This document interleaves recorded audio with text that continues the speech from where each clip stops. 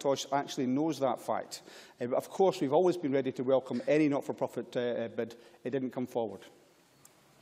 Thank you. That ends the statement from the Minister. Can I apologise to the two members I could not call, but the motions this afternoon are extremely tight. So the next item of business is a debate on motion number 11114 in the name of Graham Pearson on policing. I'll just give a few seconds for people to get in their places. I now call on Graham Pearson to speak to move the motion. Mr Pearson, you've got 10 minutes. I'm obliged, Presiding Officer. It is with some disappointment I feel the need to press this motion. It is my belief that the Cabinet Secretary has abandoned his responsibilities in relation to police reform. He is tired, lacking ideas, and gracelessly refuses to listen, leaving it to a private power struggle between officials to deliver. Key to policing in Scotland has always been the real-life empathy one human being in uniform can demonstrate for members of the public. That act of humanity, delivered whilst administering law and good order, to this day remains the very foundation for policing by consent. It enables police to walk any street in Scotland, confident in the knowledge that they can deliver on their duties for the community. I have witnessed the impact of police and that impact on my community. I have stood in awe at examples I saw firsthand of truly inspiring work from constables, sergeants and inspectors brought to my streets, and I still do. It is in that light I propose my motion. In my view, there are few subjects more important than ensuring policing is delivered across Scotland with full consent and cognizance of the needs of the public, particularly at times of crisis, and not delivered for the convenience of powerful senior executives, civil servants and politicians. I believe that this Government's approach to the creation of a single police service has been inspired by the needs of the latter and blindsided to the former. SNP members have been quick to remind me of statements from my previous life as a Chief Officer in the SCDEA. Therefore, I remind the Cabinet Secretary that I expressed precisely my views on the principles I outlined today, together with my commitment to a single police service for Scotland more than 7 years ago when we first met at Paisley Police Office. I was disappointed then at his lack of interest in the concept, and I feel let down now by the Cabinet Secretary, who seems to speak with no one or take notice or advice. His incompetent handling of the McGrahy affair, corroboration, stop and search, office and control room closures have all been characterised by his view that everything is now someone else's responsibility. His absence in the armed police debate was, in my view, the final straw. The long-running controversy surrounding the arming of police is firmly his fault. The Cabinet Secretary stood aside as Chief Constable and convener fought a silent war. Egos and misinformation fogged out pressing issues. A Chief Constable leads the service, delivering policing. The authority should hold him to account for what he does, what he intends to do, and how that service performs. In terms of allowing officers to wear Glock 17 firearms on our streets whilst on routine duties, none of those responsibilities were properly discharged. Mr McCaskill sat in his office disinterested, asking, "Crisis? What crisis? The public are unconcerned." We now know that's not the case. Like stop and search, closures of offices, the loss of 2,000 support staff jobs, the £1 billion police service in Scotland has developed in a haphazard fashion. On stop search and police use of firearms, current HMIC and SPA reviews, alongside academic and media commentary, tell a different and sometimes worrying story. So how do we deliver true governance? One reason for the single service was the Cabinet Secretary's view that the 8 police boards were ineffectual. I agree. I see Vic Emery looks as though he may have got it to some extent in his agenda piece in the Herald yesterday. He recognises there has not been good governance on display these past 2 years. Comments on governance and operational independence from me and others show key officials are only now beginning to face the real issues. Statute does not recognise the concept of operational independence, but I would expect a Chief Constable to be unfettered in deciding crisis and emergency responses, but sensitive to the need to obtain board approval for his policies going forward. The Cabinet Secretary's plea has been he was avoiding political interference, and that doesn't wash. Had he been so concerned, he would not have engaged a private briefing on arming the police out with the knowledge of his chosen board members. A meeting I discovered only yesterday was not even minuted. I am left with the unfortunate impression of a politician keeping his fingerprints off, but nevertheless interfering with policing. That perception, whether true or not, does not feel like open government.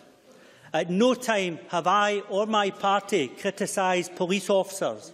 My criticism has always been aimed at the absence of action from the Cabinet Secretary to ensure the authority delivered on their remit and to address the failure of a costly SPA to properly demand of the Chief Constable full and timely briefing on policy issues. The public raised concerns, so did politicians, academics, and even staff and police officers began to raise their reservations too. So to insist, as some from the government benches do, it is much ado about nothing, indicates a distance from reality that is worrying and reflects a preoccupation with politics and independence instead of governance and police scrutiny. Because of this, the SPA board, and I am one of the few in this chamber today who has attended a meeting, have spent considerable time reviewing back reports and not challenging the Chief Constable on options for the future and obtaining the kinds of information that true governance delivers upon. The board had no notion of the change and impact in the firearms policy. The board had no notion that over 600,000 people in Scotland were being stopped and searched. It was only after it became public knowledge that the board became aware that such impacts were being felt across Scotland. That is not governance, accountability and scrutiny, and that does not deliver policing by consent. No one in this chamber has more respect for the police than I do, and still do, and the officers on the streets have had a difficult and challenging time, particularly with reform as we've seen through. I supported reform, against a great deal of pressure from senior officers and others, and the Cabinet Secretary can guffaw, but he's well aware of the support I've given to the concept throughout the entire decade. Quis custodiet ipsos custodes.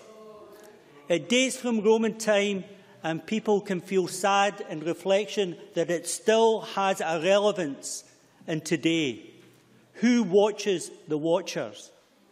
If we apply that principle in our day-to-day management of what is now a national, a powerful organisation, one that I wish to see being a success, one that I hope will reflect the anticipation that our communities will be well policed and that the weakest and poorest amongst us can rely on that service to deliver for them, is what I hope to see in the years that are ahead.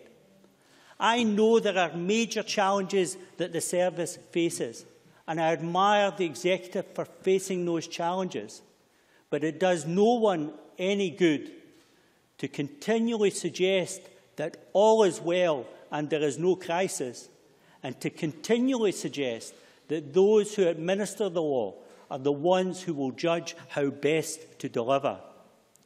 I would expect that the first question on any Cabinet Secretary's mind is to deliver true governance and effective governance on Police Scotland. The fact that that hasn't been to the forefront of his mind in the last 18 months is saddening to me, and the reason that I move the motion this afternoon. I thank you, Presiding Officer. I now call on Kenny McCaskill to speak to and move amendment number 11114.2. Cabinet Secretary, 7 minutes. Thank you, Presiding Officer. We've discussed policing many times in this chamber in the last 18 months. And of course, Parliament and 3 committees debated the legislation at length before it was overwhelmingly approved by the Parliament, including all Labour members. And I've taken part in many debates, answered hundreds of questions, and the First Minister has been asked about policing on numerous occasions. The Justice Subcommittee has met on 22 occasions. At a local level, there are now 360 councillors who have a say in policing, an increase of around 150%. Policing is subject to more effective scrutiny now than ever before, and this debate must be seen against that backdrop. And I appreciate members want to ensure the new arrangements are working well, and they are. We had to establish a single service to protect policing from Westminster budget cuts. Reform is ensuring our policing continues to perform excellently. Scotland is a safer place. Officer numbers are high, confidence in police is high and rising, and crime is at a 39-year low. We have the best possible police service here in Scotland. Compare that to south of the border, where policing has been devastated by successive governments. More than 14,000 officers have been axed since 2007, and numbers are now at their lowest since September 2001, by all means. If that is the case, and that is the causation, Cabinet Secretary, why is crime in England and Wales at a 15%? Fell 15% last year, and is that at the lowest point for the last 33 years when records began in that area. So, well, the drop in England and Wales is not as far or as fast as Scotland, but certainly the decline in police numbers is, I say, significant and huge. Numbers are predicated to decrease by 11%, although Mr Pearson's colleague Yvette Cooper suggested a 12% cut in police spending would be manageable. The Windsor reforms have been imposed in the service. Morale, unsurprisingly, is rock bottom, following a record-low turnout for a national peacetime election of 14.9%. Police and crime commissioners were introduced at an estimated cost of £100 million, which could have paid for 3,000 officers, and it's been a disaster. I appreciate members had concerns about some officers carrying firearms on routine duties. The overwhelming majority of officers, more than 98%, are unarmed, and of our 17,318 officers, just 275 are authorised to carry weapons. Divided across 5 shifts, only a small number will routinely be on duty at any one time. The Chief Constable has listened to concerns, and I believe the proposals announced last week address concerns, while ensuring armed officers can still be deployed quickly whenever required. Reviews underway by HMICS and the SPA are crucial, not simply to this particular issue, but to more fundamental questions about how policing engages with the communities it serves, how we strengthen policing by consent. And I welcome the action taken by the Chief Constable on these difficult issues, but some members are still not satisfied. That's not just my view. It's a view not at the moment, it's the view of Niven Rennie, President of the Association of Scottish Police Superintendents, who said this week, and I quote, "I would have thought the fact that our Chief Constable has taken account of public opinion would be welcomed and applauded. Despite this, the misreporting and political point scoring continues. Close quotes. And we're seeing more of that again today. During the passage of the legislation, members from across this chamber rightly stressed the importance of no political interference in policing. We listened and we placed that principle at the heart of reform. It's central to the way Scotland is policed and the way we want it to be policed. Members would understandably be horrified if we did anything else. And that is exactly why the Chief Constable should not be directly accountable to me or any other politician. That is why he is accountable to the Scottish Police Authority. Mr Pearson appears to want to roll back from that in a minute. Let me be clear. Operational independence is different to accountability. The Chief Constable is solely responsible for decisions to enforce the law, but he is accountable in our case to the SPA for those decisions. And I am disappointed by the terms of Mr Pearson's motion today, and I disagree fundamentally with it. Policing should not be used as a political football, and Mr Pearson should stop traducing the police and the SPA and stop undermining the morale of officers and staff. He should stop attempting to score cheap political points at the expense of thousands of hard-working officers and staff who cannot answer back. We have come, coming into my last minute, a long way since the early stages of reform, and the arrangements are now much more effective. The SPA stands for not simply holding the police to account, but strengthening the very principle and practice of policing by consent, something we can all support. We should applaud the continued strong performance of our police and recognise that Police Scotland, working with the SPA, is listening to concerns and acting on them. Unlike Mr Pearson and his colleagues, this government will never use policing as a political football to score cheap points, and we must not undermine officers and staff. This week, Brian Docherty, the chairman of the Scottish Police Federation, expressed grave concern about some politicians engaging in point scoring.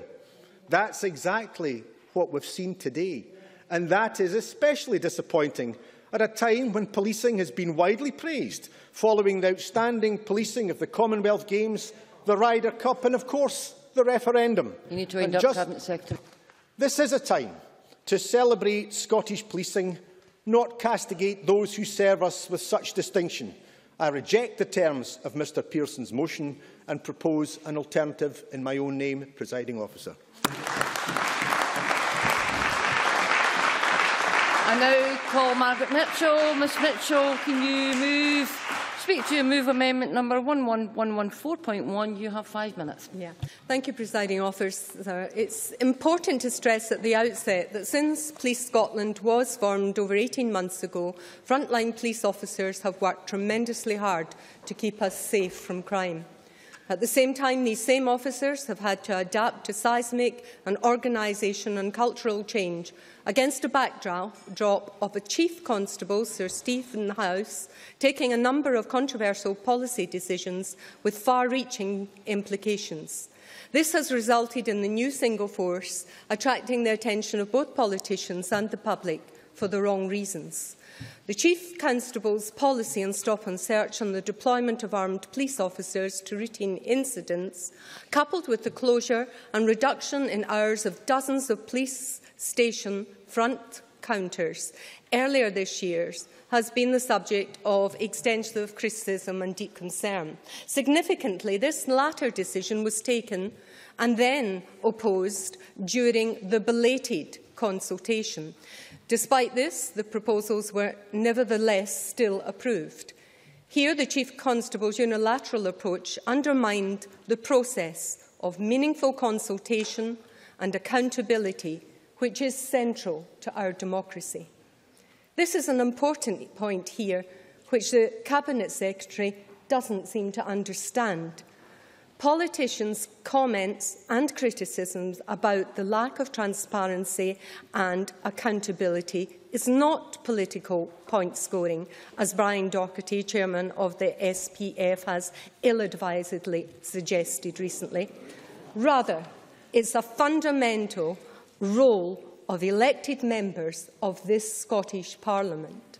Furthermore, while the rank-and-file officers did a splendid job policing the Commonwealth Games, many MSPs have received complaints about the unfavourable conditions these same policemen and women were subjected to, and about how these grievances were handled. More worryingly still, a survey by ASPS of senior frontline police staff found that 11% of those questions felt they had been bullied or intimidated. The survey also indicated a prevailing culture of targets, which certainly has implications for stop and search and road traffic offences.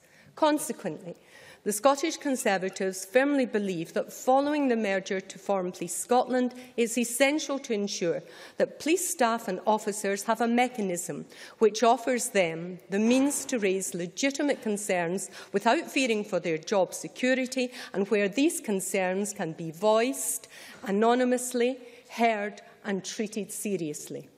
For this reason, the amendment in my name calls for the creation of a whistleblowers hotline similar to the one currently in use for the NHS, which is also a critical frontline service. Turning now to the lack of meaningful contribution from the SPA on the arming of police, here it is totally unacceptable that the SPA, as the principal body which holds Police of Scotland to account, was not consulted more widely on the Standing Firearms Authority before it was introduced. Little wonder that the SPA Chairman Vic Emery has expressed concern that the body's scrutiny role is pretty much after the fact. Self-evidently, this is a situation which cannot be allowed to continue, and it is unacceptable and a dereliction of duty for the Cabinet Secretary to seek to absolve himself from any responsible to address this deeply worrying state of affairs. The deployment of armed police to routine incidents has been a particular source of concern for the public. Indeed, the lack of transparency in decision-making within Police Scotland erodes trust in the single force at a time when police need to retain and increase this trust both in local communities and throughout the country. This is policing by consent, referred to in the motion. Presiding Officer, the Scottish Conservative and Unionist Party has sought to be constructive in our scrutiny of Police Scotland. This includes making positive suggestions for improvements, such as introducing a whistleblowers hotline or employing retired police officers in schools to free up other officers to return to the front line. So the call in the amendment, tabled in my name, for the Cabinet Secretary to consider his position is not one taken lightly. But when the general public's trust in Scotland's law and order enforcers is in danger of breaking down, the ultimate responsibility lies with the Cabinet Secretary for Justice. It is his duty to ensure the checks and balances which should guarantee the enforcement of essential accountability and transparency about policy decisions by the Chief Constable of Scotland's single force are effective. I'm afraid you must close. The Cabinet Secretary's stewardship has been totally inept, and I move the amendment in my name. Thank you. We're very tight for time this afternoon. If members wish to speak in the debate, could they press the request to speak buttons? I call Kevin Stewart, to be followed by Elaine Murray. Speeches of 4 minutes, very strict 4 minutes. Thank you, Presiding Officer. Mr Pearson, in his speech, asked the question, who watches the watchers? And his motion talks about responsibility, accountability, scrutiny and challenge. Now, I would like to take members back to what existed before the current structures. And I served on Grampian Police Board for 13 years before coming to this place. And one of the first things that I was told by a Labour councillor when I went on Grampian Police Board was that in terms of who they put on boards and regulatory committees, he described the folks as, and I quote, the dross and the awkward squad that we cannot control in other committees. Now, police boards were the bodies that were solely scrutinising the forces at that time. And according to that Labour councillor, what we had was dross and the awkward squad. I disagree with that, because there were many good people on police boards. However, in terms of watching the watchers and making sure that the Chief Constable was held to account, I have to say that many boards failed dismally. And that was shown by some of the final audits that were done on police forces and on police boards. Joint audits that were carried out by Her Majesty's Inspectorate of Constabulary and Audit Scotland, where they were extremely critical of the situation that existed in terms of scrutiny. The only board and force that came out fairly well, and I can only say fairly well, out of all of that, was the Grampian police area. The rest, I have to say, made very, very grim reading indeed. And now, what do we have? We have 360 councillors on local policing boards, as the Cabinet Secretary has already said. We have the Scottish Police Authority, and we have the Justice Subcommittee that this Parliament wanted to establish. I would say that there is more scrutiny of the police force now than there has ever been. And yeah, I'll give way to I thank Kevin Stewart for giving way. Will the member agree with me that the fact that there are now only 5, maybe 6 Labour members in the chamber, we only have half of the afternoon devoted to this issue, shows more clearly than anything that this is purely a political stunt? Kevin Stewart, and you're approaching your final minute. I would agree that it is completely a political stunt, and I would go much further, because I do agree with Brian Doherty. This is point-scoring politicians interfering in operational matters. And what I would say is, when the public has been unhappy with situations, there have been quite quick reactions to that unhappiness in terms of stop and search and in terms of arming of officers. You know, there has been a quick response in terms of the HMIC, the SPA, local policing boards, the Justice Subcommittee, the entire shebang. And we are about to see the changes that concerns are leading to. And I think that is the right way to deal with things, shows the right level of scrutiny, the right level of challenge, the right level of responsibility and the right level of accountability. But what we have seen from some members is flip-flopping on this issue to create an instability and to interfere and point score. That has got to stop. Members must keep to strictly 4 minutes, please. Elaine Murray, to be followed by Christian Allard. Hi, thank you, Presiding Officer. Like others today, I welcomed last week's announcement from the Chief Constable that he had jettisoned his policy of deploying armed police officers in routine duties. But like many, including many of my constituents, I wonder how this situation arose in the first place, and why the checks and balances were not in place to ensure that such a controversial decision could be made without any consultation or discussion, why the Scottish Police Authority did not intervene, and why the Justice Secretary stood aside and passed the buck. Several weeks ago, a retired police officer informed me that he had observed armed police officers attending a contretemps between some street drinkers on the White Sands in Dumfries. On the 2nd of August, Peter Lenthal, a retired army officer from Penpunt, observed an armed police officer in a Dumfries supermarket, not attending an incident, but buying his supper. Mr Lenthal had extensive experience of firearms and instantly recognised it as a Glock 17. He approached the officer, expressed his concern and inquired how many rounds of ammunition it contained. After that, Major Lenthal received a visit to his home by a sergeant the following Monday, who told him that the change of policy had been approved by the Cabinet Secretary. Major Lenthal was then asked to sign a piece of paper, which he actually refused to do. And since then, another constituent has observed another armed police officer shopping in a different local supermarket. Now, how was that ever considered to be acceptable? Because it isn't just the decision to change the policing policy in this respect which has caused outrage. It was the way it was done. And I'm sure that Dumfries and Galloway is not the only part of the country which is concerned about what is felt to be the imposition of the former Strathclyde Constabulary's policing policies and targets on the rest of Scotland. Now, the relationship between the public and our police in Dumfries and Galloway has always been good. Dumfries and Galloway Constabulary was well respected, and indeed there was much concern and a lot of opposition to the creation of Police Scotland. I supported that, but I was told, and I told other people, that local accountability would continue under the single force. It simply is not the case that local accountability is the same in Dumfries and Galloway as it was there. It hasn't been the case, and many of us feel let down and almost feel that we've let other people down.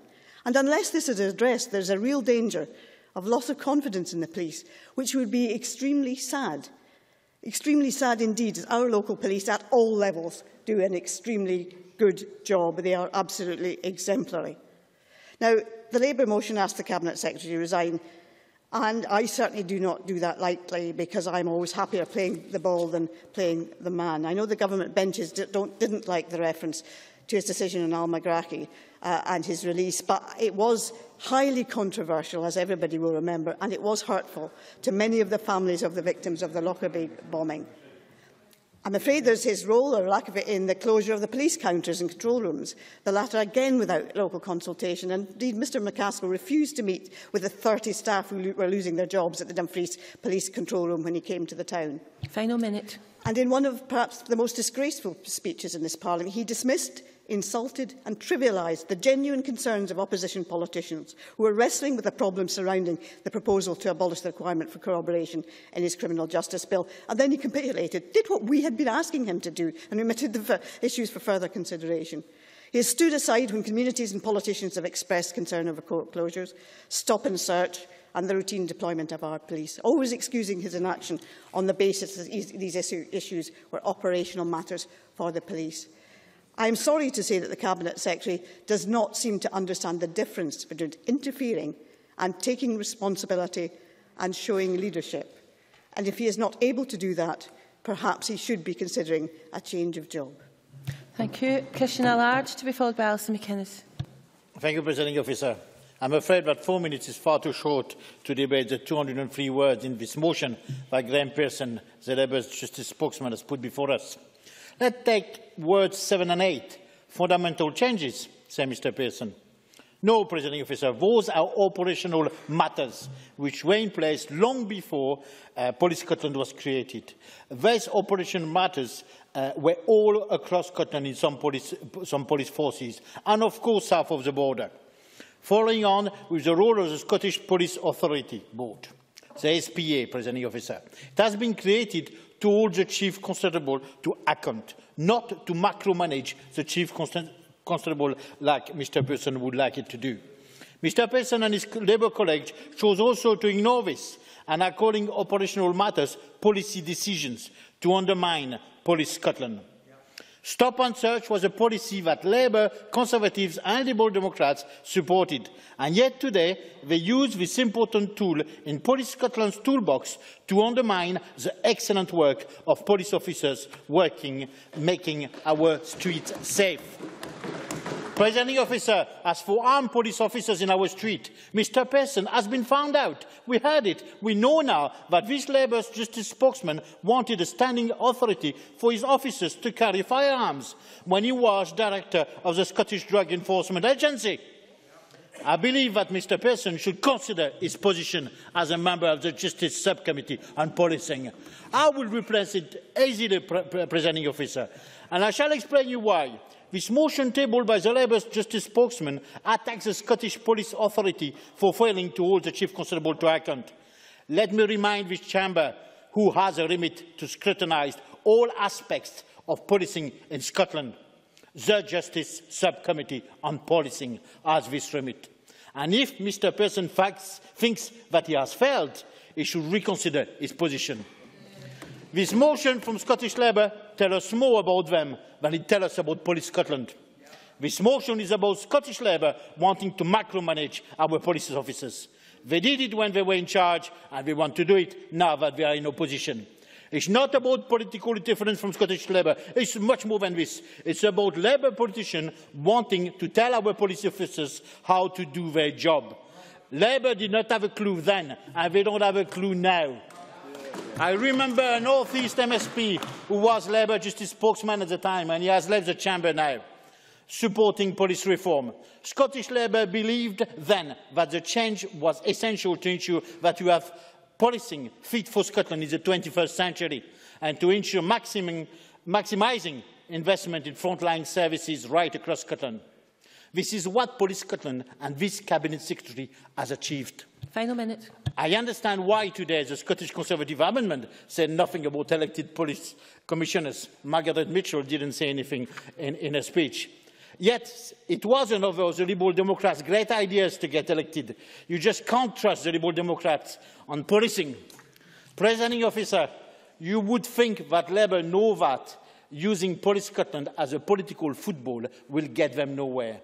Exactly where the Liberal Democrats are today. If someone should resign, it is Graham Pearson, presiding officer, a member of the subcommittee on policing, who think that the role of the subcommittee on policing is a political tool to attack Police Scotland at every opportunity, in the media and here in this chamber. I will be supporting the Cabinet Secretary's amendment to this motion, presiding officer. There has been no fundamental change on the way police operate. There is no crisis. Today, Parliament needs to take this opportunity to congratulate officers and staff for the excellent work since the creation of Police Scotland. Alison McInnes, to be followed by Christine Graham. Thank you, Presiding Officer. You would be forgiven for thinking that the Police and Fire Reform Act 2012 established Police Scotland. This Parliament established, it didn't. This Parliament established the Police Service of Scotland, but on taking command of the National Force, the Chief Constable swiftly presided over a rebrand.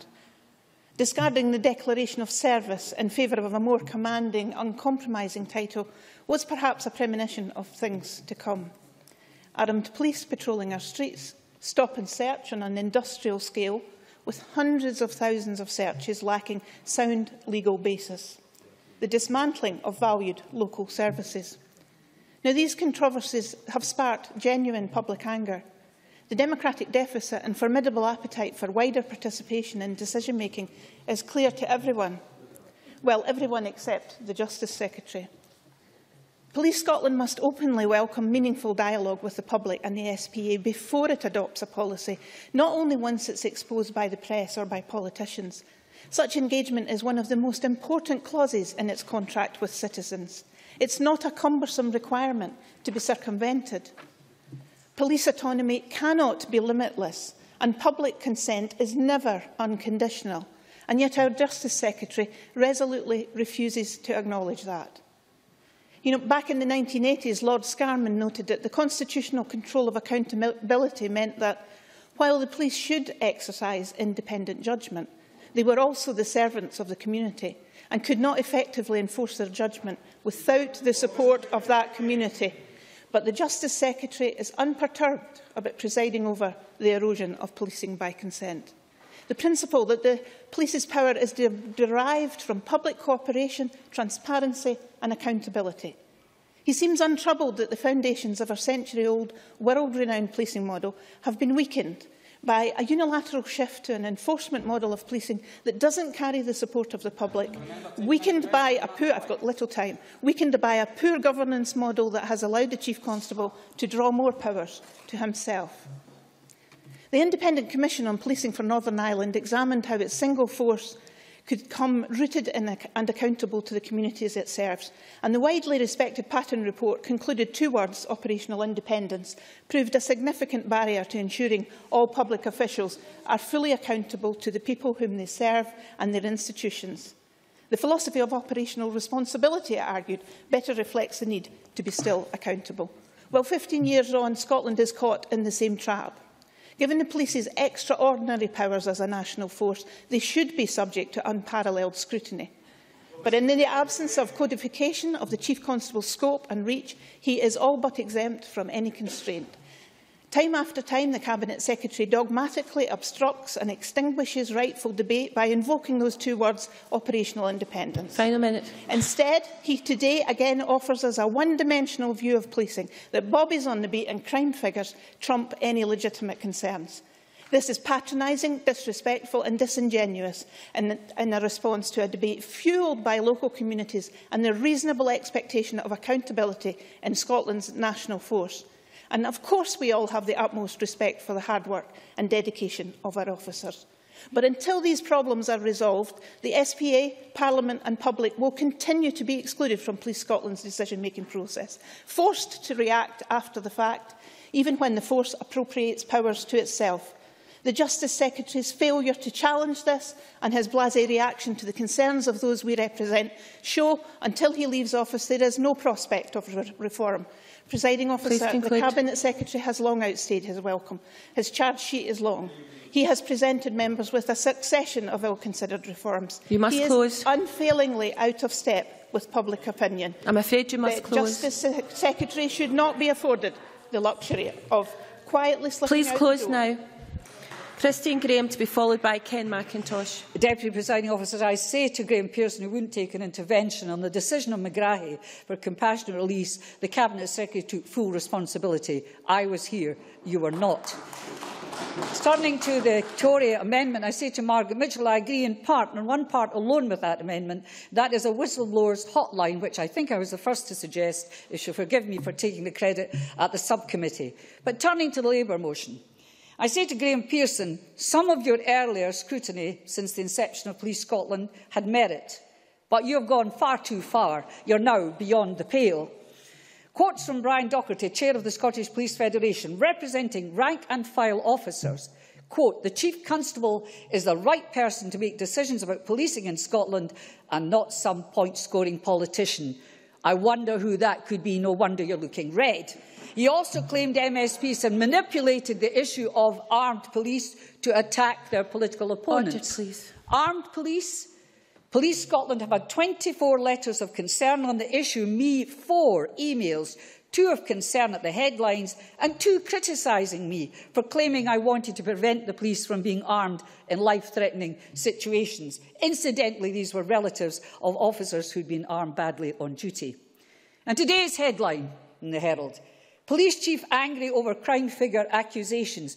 No doubt through his comments you could actually feel his fury at Labour in particular, though not named. I quote the Chief Constable, who said Police Scotland analysts looked at performance figures, quotes, like hawks, and of himself, quotes, why would I compromise 34 years in the police for my own self-worth, never mind anyone else's? And the leader in the Herald: criticism must be based on facts. Now, this reminds me of that excellent Mark Twain quote, get your facts first, then you can distort them as you please.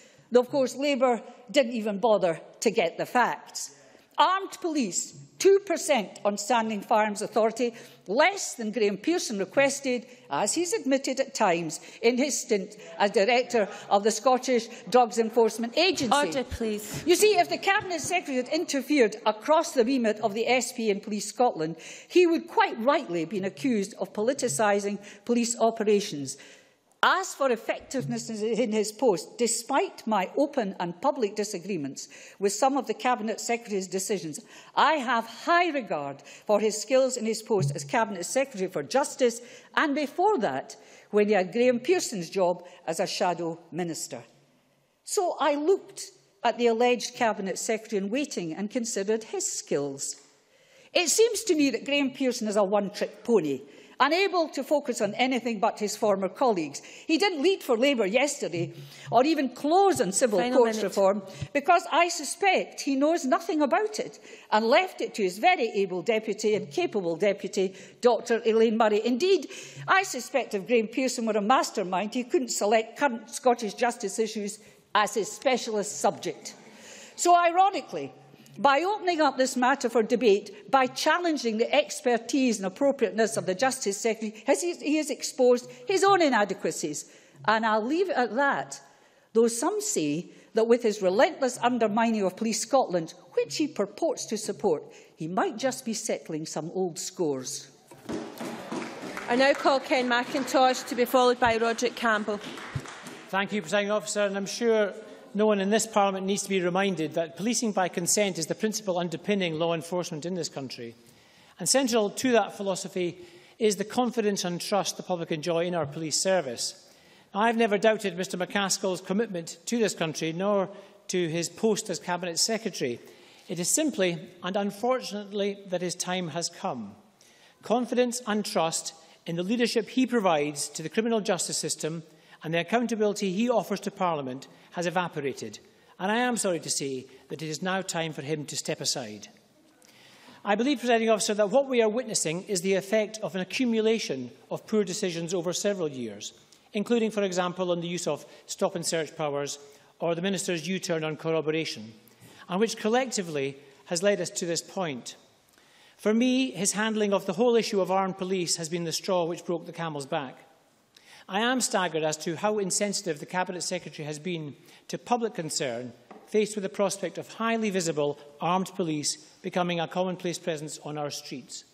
In fact, I'm still confused as to whether Mr McCaskill shares that concern and confided that view to the Chief Constable, whether he does not share that concern and confided that view to the Chief Constable, or whether he just thinks the whole question of the police carrying guns in Scotland is none of his business.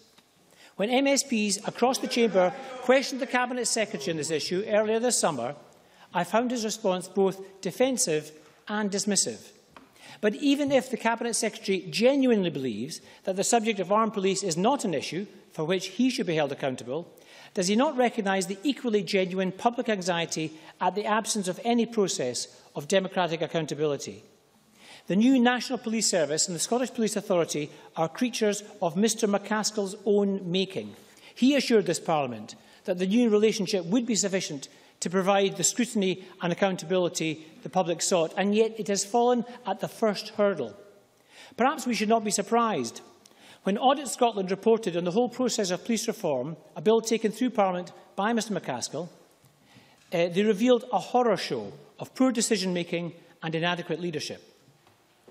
As we all now know, a full business case was never produced for the merger of Scotland's 8 forces, despite Mr McCaskill's own officials specifically promising the Scottish Parliament this would be the case.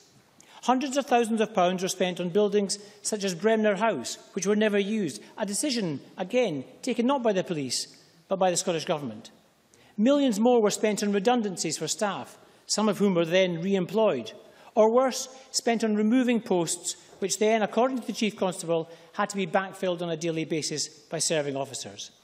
According to Audit Scotland, the Cabinet Secretary's failure to sort out the spat between Vic Emery and Sir Stephen House hampered the whole reform process. Final minute. And it concluded, and I quote, "There have been difficult relationships between the Scottish Government, the SPA and Police Scotland throughout the reform process. Considerable work is now required to build mutual confidence, trust and respect." Presiding Officer, I do not believe the Cabinet Secretary is the person to rebuild that trust. If I may conclude with just one example, 3 of my constituents, police staff, are currently engaged in a long-running dispute over back pay. They have in fact won their case, but Police Scotland are refusing to settle, employing a QC at what my constituents fear is greater cost than the amount in back pay they are owed. When I wrote to the Cabinet Secretary asking him to look into this case, I received yet another dismissive 2 sentences in reply. In different circumstances, I might have been prepared to accept the Minister's assertion, but his predilection to hide behind the excuse of operational matters, to not face up to tackle difficult issues, not to lead policing in Scotland, but to shelter in the shadow of their reputation, leaves me simply with no confidence. And finally, Roger Campbell. To begin, if I may, by reminding the Chamber of what the Justice Secretary said in giving evidence to the Justice Committee on the 27th of March 2012 at Stage 1 of the Police and Fire Reform Bill. The bill, he said, quote, defines and clarifies the operational responsibilities of the Chief Constable more than ever before by making it clear that only the Chief Constable has direction and control of the police service and makes it absolutely clear that the Chief Constable has direction and control. He went on to say that the Chief Constable is accountable to the Scottish Police Authority, not to the Scottish ministers. And the bill, he said, provided for the first time the opportunity for the Scottish Parliament to scrutinise policing. So there we have it. What it does not mean is the Cabinet Secretary dictating to the Chief Constable. If that were the case, the public outcry would be overwhelming. As has been said already, armed police officers has been a long-standing feature of policing in Scotland. It's not new, and as we know, Strathclyde have had a standard firearms authority since February 2008. The decision on the deployment of firearms officers must be for the Chief Constable. Again, as we know, standing firearms authorities are reviewed quarterly. Was the presence of armed police on the streets controversial? Yes. Were Police Scotland right to review it? Yes. But instead of welcoming that, what do we have today? Continuing sniping, ignoring in addition that the Scottish Police Authority have yet to conclude their own scrutiny inquiry, or the HMICS own independent review of the use of standing firearms authorities has also yet to conclude. So at the very least, this could only be described as a work in progress. And on stop and search, again clearly an operational matter. Let's not forget the role of the police subcommittee, who took evidence on stop and search on the 20th of March last, at which Mr Pearson was present, and where Assistant Chief Constable Wayne Mawson of Police Scotland said, quote, "Some sections of the media have reported it as a new thing. In fact, it is not a new thing at all. The reality is that stop and search volumes are down in the first year of Police Scotland. More searches were done under legacy force arrangements in total. They are down by about 4.6% this year," he said. And of course, since then, we have had the Scottish Police Authority in May doing their job, reviewing stop and search and making recommendations, sensible recommendations too, on the need for further training to ensure greater consistency, on proportionate use and ensuring those searched are made aware of their rights. That, with the greatest respect to Mr Pearson, is surely a meaningful contribution. The Police Subcommittee, which I have attended on more than one occasion, does a job of scrutiny too, as we know. Indeed, my recollection is that during the course of the bill, the Cabinet Secretary was very flexible on the nature of parliamentary scrutiny and thought it was a matter for the Parliament to discuss and agree on. This is clearly not a Cabinet Secretary who does not recognise the need for accountability. And although the motion does not explicitly say it, Mr Pearson, as well as being unhappy with some of the events or work carried out by Police Scotland, clearly doesn't think the Scottish Police Authority are doing a good job either. Indeed, is reported in those terms in the newspapers. Final minute. Yet we know that the Scottish Police Authority are required to place their annual report before Parliament. Their first report for the period to the 31st of March 2013 was published in November last year. To my knowledge, Vic Emery has not appeared before the subcommittee since. A new report is presumably imminent. Perhaps I could encourage Mr Pearson to encourage the Police Subcommittee, or indeed the Justice Committee itself, to take evidence on that, rather than indulging in these political antics today. Presiding Officer, this is a dismal motion from a dismal opposition. After the referendum, we were told by unionist politicians that it could not be business as usual, but today's debate gives the lie to that. Presiding Officer, let's recognise the Cabinet Secretary's contribution towards record low crime rates and to building a modern police service and to preserving police numbers at a time of real pressure on public spending. Let's reject this motion. Thank you, Presiding Officer. Thank you. We now turn to closing speeches. To call on Annabel Goldie, maximum 4 minutes, please. Presiding Officer, this has been a short but useful debate. It has highlighted two issues, in themselves separate but from time to time interwoven. The first is that of a single police force, and the second, the position of the Scottish Government in general, the Cabinet Secretary in particular. Presiding Officer, creating a single police force was never going to be without controversy. Anyone who thought otherwise is naive. Some disagreed with the proposal and found it fundamentally flawed. Others, like my own party, accepted the concept but recognised there would require to be substantive measures to allay legitimate worries. Concentrating so much power, control and authority in one organisation, which happens to be the law enforcement body of Scotland, was always going to raise significant issues. My own party, in the absence of these issues being addressed, declined to support the creation of a single police force. However, to conflate that position into saying Police Scotland is intrinsically flawed and not doing a good job would be quite wrong.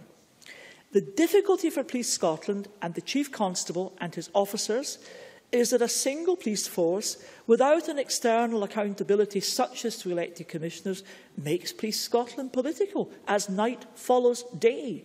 If accountability by Police Scotland is to Aquango, the Scottish Police Authority, in turn accountable to the Scottish Parliament and the Scottish Government, how can Police Scotland be anything other than political? The public, constituents, community organisations will raise their concerns with MSPs. And the only place to which we can bring these concerns is here, to this Parliament. We cannot say, oh no, we mustn't do that, because the Cabinet Secretary and the Chief Constable won't like it. That's making Police Scotland a political football and interfering with police operations. What complete and utter nonsense. Now, this confrontational standoff could have been avoided, bypassed and buffered by the introduction of elected commissioners. So there is an accountability deficit, and the Cabinet Secretary has been in denial about that, obstinately ignoring concerns, arrogantly dismissing critics. Why does this matter? What are the concerns? Well, let's start with stop and search. It has emerged this year that there seems to be an informal target culture. The single police force conducted nearly 640,700 stop and searches over a one-year period to the end of March. That figure is 3 times higher than the number of searches carried out by the Metropolitan Force in London, with its population of over 8 million people. So how can that Scottish response be proportionate? The issue was raised in this Parliament. Action was instigated. Routine carrying of sidearms by certain officers. Only after was it raised in this Parliament was the policy revoked. Presiding Officer, Police Scotland has had many successes. However, the increase of 1,000 additional officers from 2007 levels was not down to the Cabinet Secretary.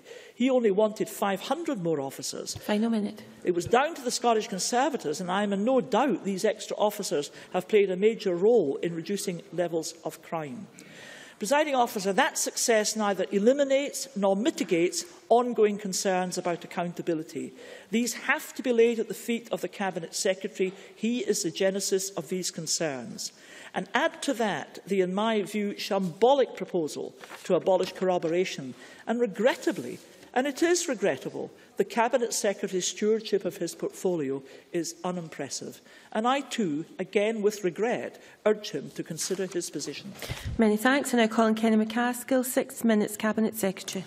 Deputy Presiding Officer, as I said in my opening address, we have discussed policing many times in this chamber in the last 18 months. And as I acknowledged, I appreciate members' interest in ensuring the new arrangements are working well. The time is right to stop scoring political points at the expense of the excellent job being done day in and day out by the men and women of our police service. And I do regret that it has continued during this debate. Margaret Mitchell has criticised Brian Doherty, the chairman of the Scottish Police Federation. He is elected by the rank-and-file officers to represent their interests, and it is right that he should speak out for these brave men and women.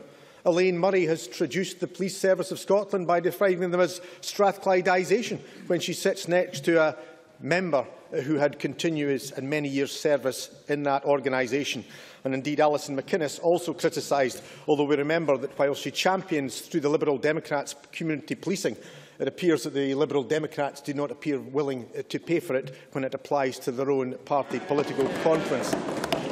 Scotland is a safer place, and despite Westminster cuts, reform has ensured that crime remains at a 39-year low. Police numbers are 1,000 higher than they were in 2007, and public confidence in our police is high and rising. Scotland has been on the international stage like never before in recent weeks, and the world has watched as the Commonwealth Games, the Ryder Cup and the referendum have run free from threat, issue or incident. This is directly attributable to a police service that delivers excellence and a police service that we can have confidence and pride in. That is what the people in Scotland care about. To say that there is no policing by consent is wrong. The 2012 legislation establishes clear routes for scrutiny, engagement and oversight, be that in this Parliament, through the Chamber and, for the first time, from the dedicated Justice Subcommittee on Policing. At a national level, with the Scottish Police Authority, HMICS or indeed PERC. At a local level, through local scrutiny boards with more elected members involved than ever before, as we heard from Kevin Stewart. At the partnership level, through emphasis on close engagement in community planning and the principles of joint working.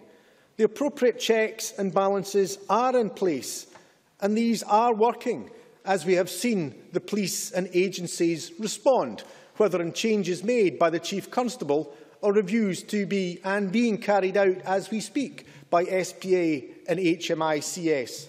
There is always room for improvement, but this has been acknowledged by all parties, and work is underway to further build on the good relationships which have moved forward so positively over the last 18 months.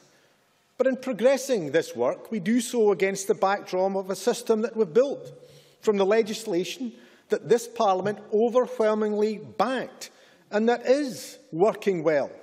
So let us collectively take pride in this and stop using our National Police Service as a political football. International observers from across the globe are taking an interest in the effective approach that we are taking to police reform in Scotland, with recent visits from colleagues from countries such as Sweden, Serbia, the Yemen and the Republic of Ireland. And indeed, only this month, the Irish Parliament praised our reform and said it was impressed by the SPA and is looking at greater detail at it. We are a long, long way from the problems facing our colleagues south of the border, where policing is being attacked and the morale of officers and staff is rock bottom. And the profile of police and crime commissioners that Annabel Goldie has championed for many, many a year is raised more through their indiscretions than through their positive impact on communities, and where their cost comes at the expense of officers on the beat. I'm sure police in England and Wales, people would rather have a bobby than a commissioner. There should not be, and there will not be, political interference in policing under my watch. Indeed, it is enshrined rightly and correctly in the legislation that this Parliament passed. The SPA stands for not simply holding the police service to account, but the strengthening of the very principle and practice of policing with the consent of the people of Scotland. I believe that this is something we can all stand for, and in doing so we must collectively give the SPA the space to fill the role that they are effectively moving into, and that is supported by the Justice Subcommittee that acts to give the national oversight that we deserve for a national police service, and that came from discussions that took place from myself with Mr Pearson. And so I once again ask this Parliament to join with the people of Scotland to celebrate Scottish policing. I do believe that Mr Pearson has managed to unite the SPF, ASPs and the Chief Constable. I do think that is actually more in sorrow than in anger from their terms. But I do, in the strongest terms, reject the terms of Mr Pearson's motion and move the amendment in my own name. Many thanks. And I now call on Graham Pearson to wind up the debate. 8 minutes, please. I'm grateful, Presiding Officer.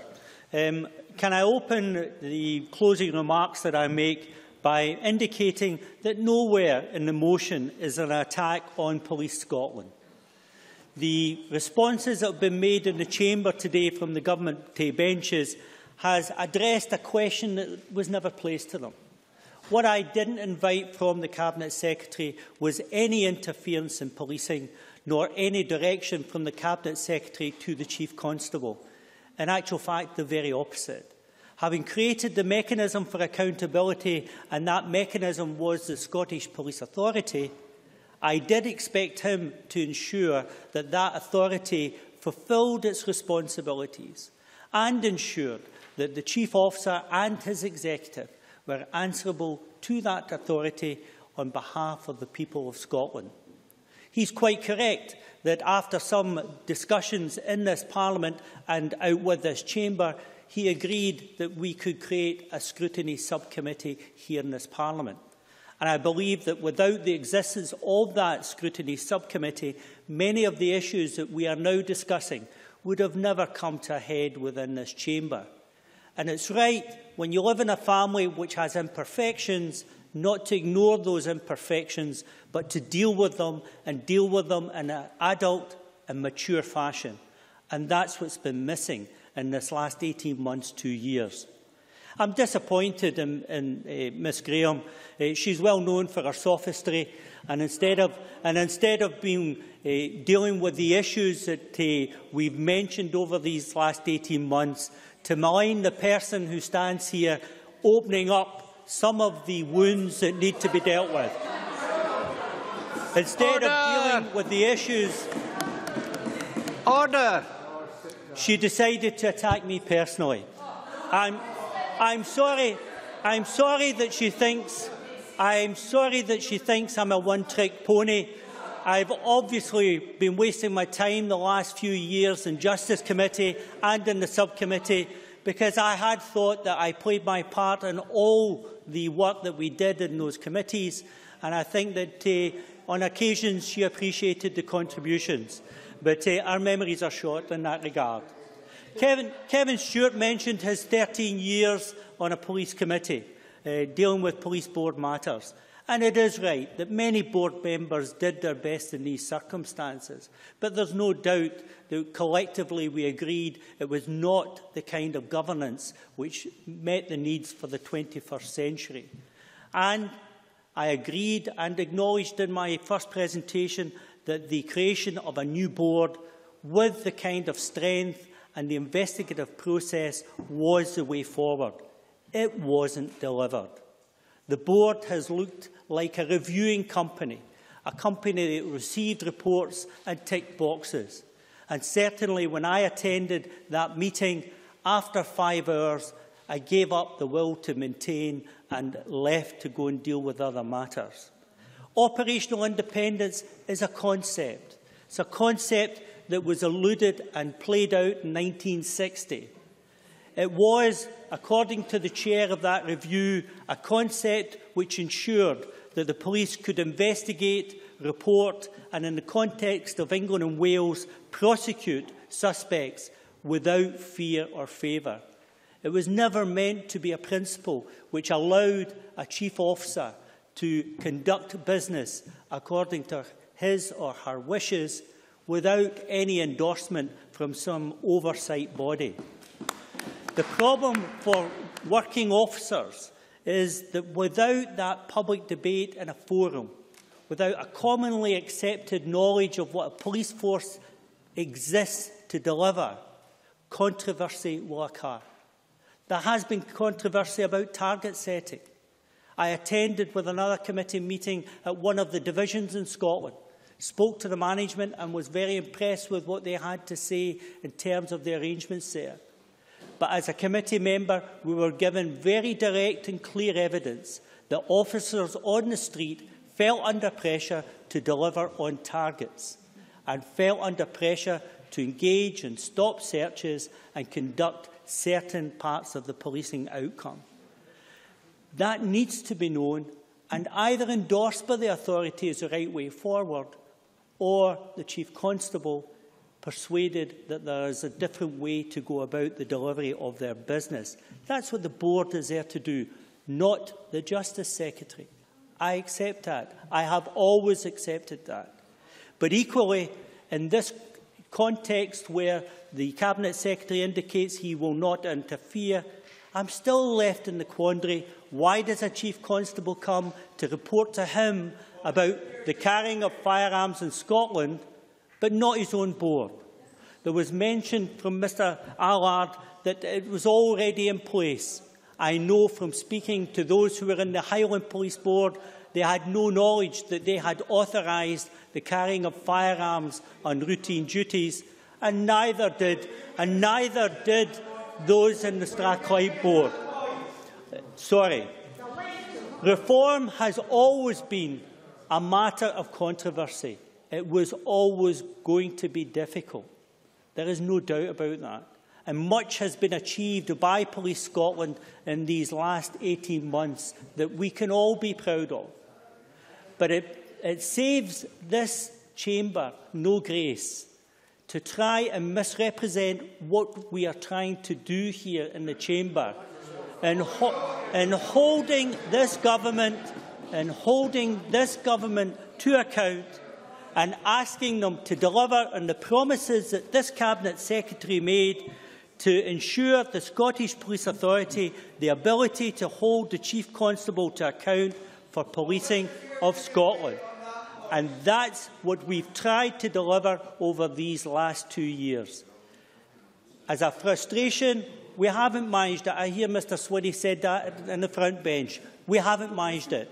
And because we haven't managed it, we've produced here a motion which is the only option left to us, where we are not being listened to, our suggestions are ignored, and our approaches are maligned and misconstrued.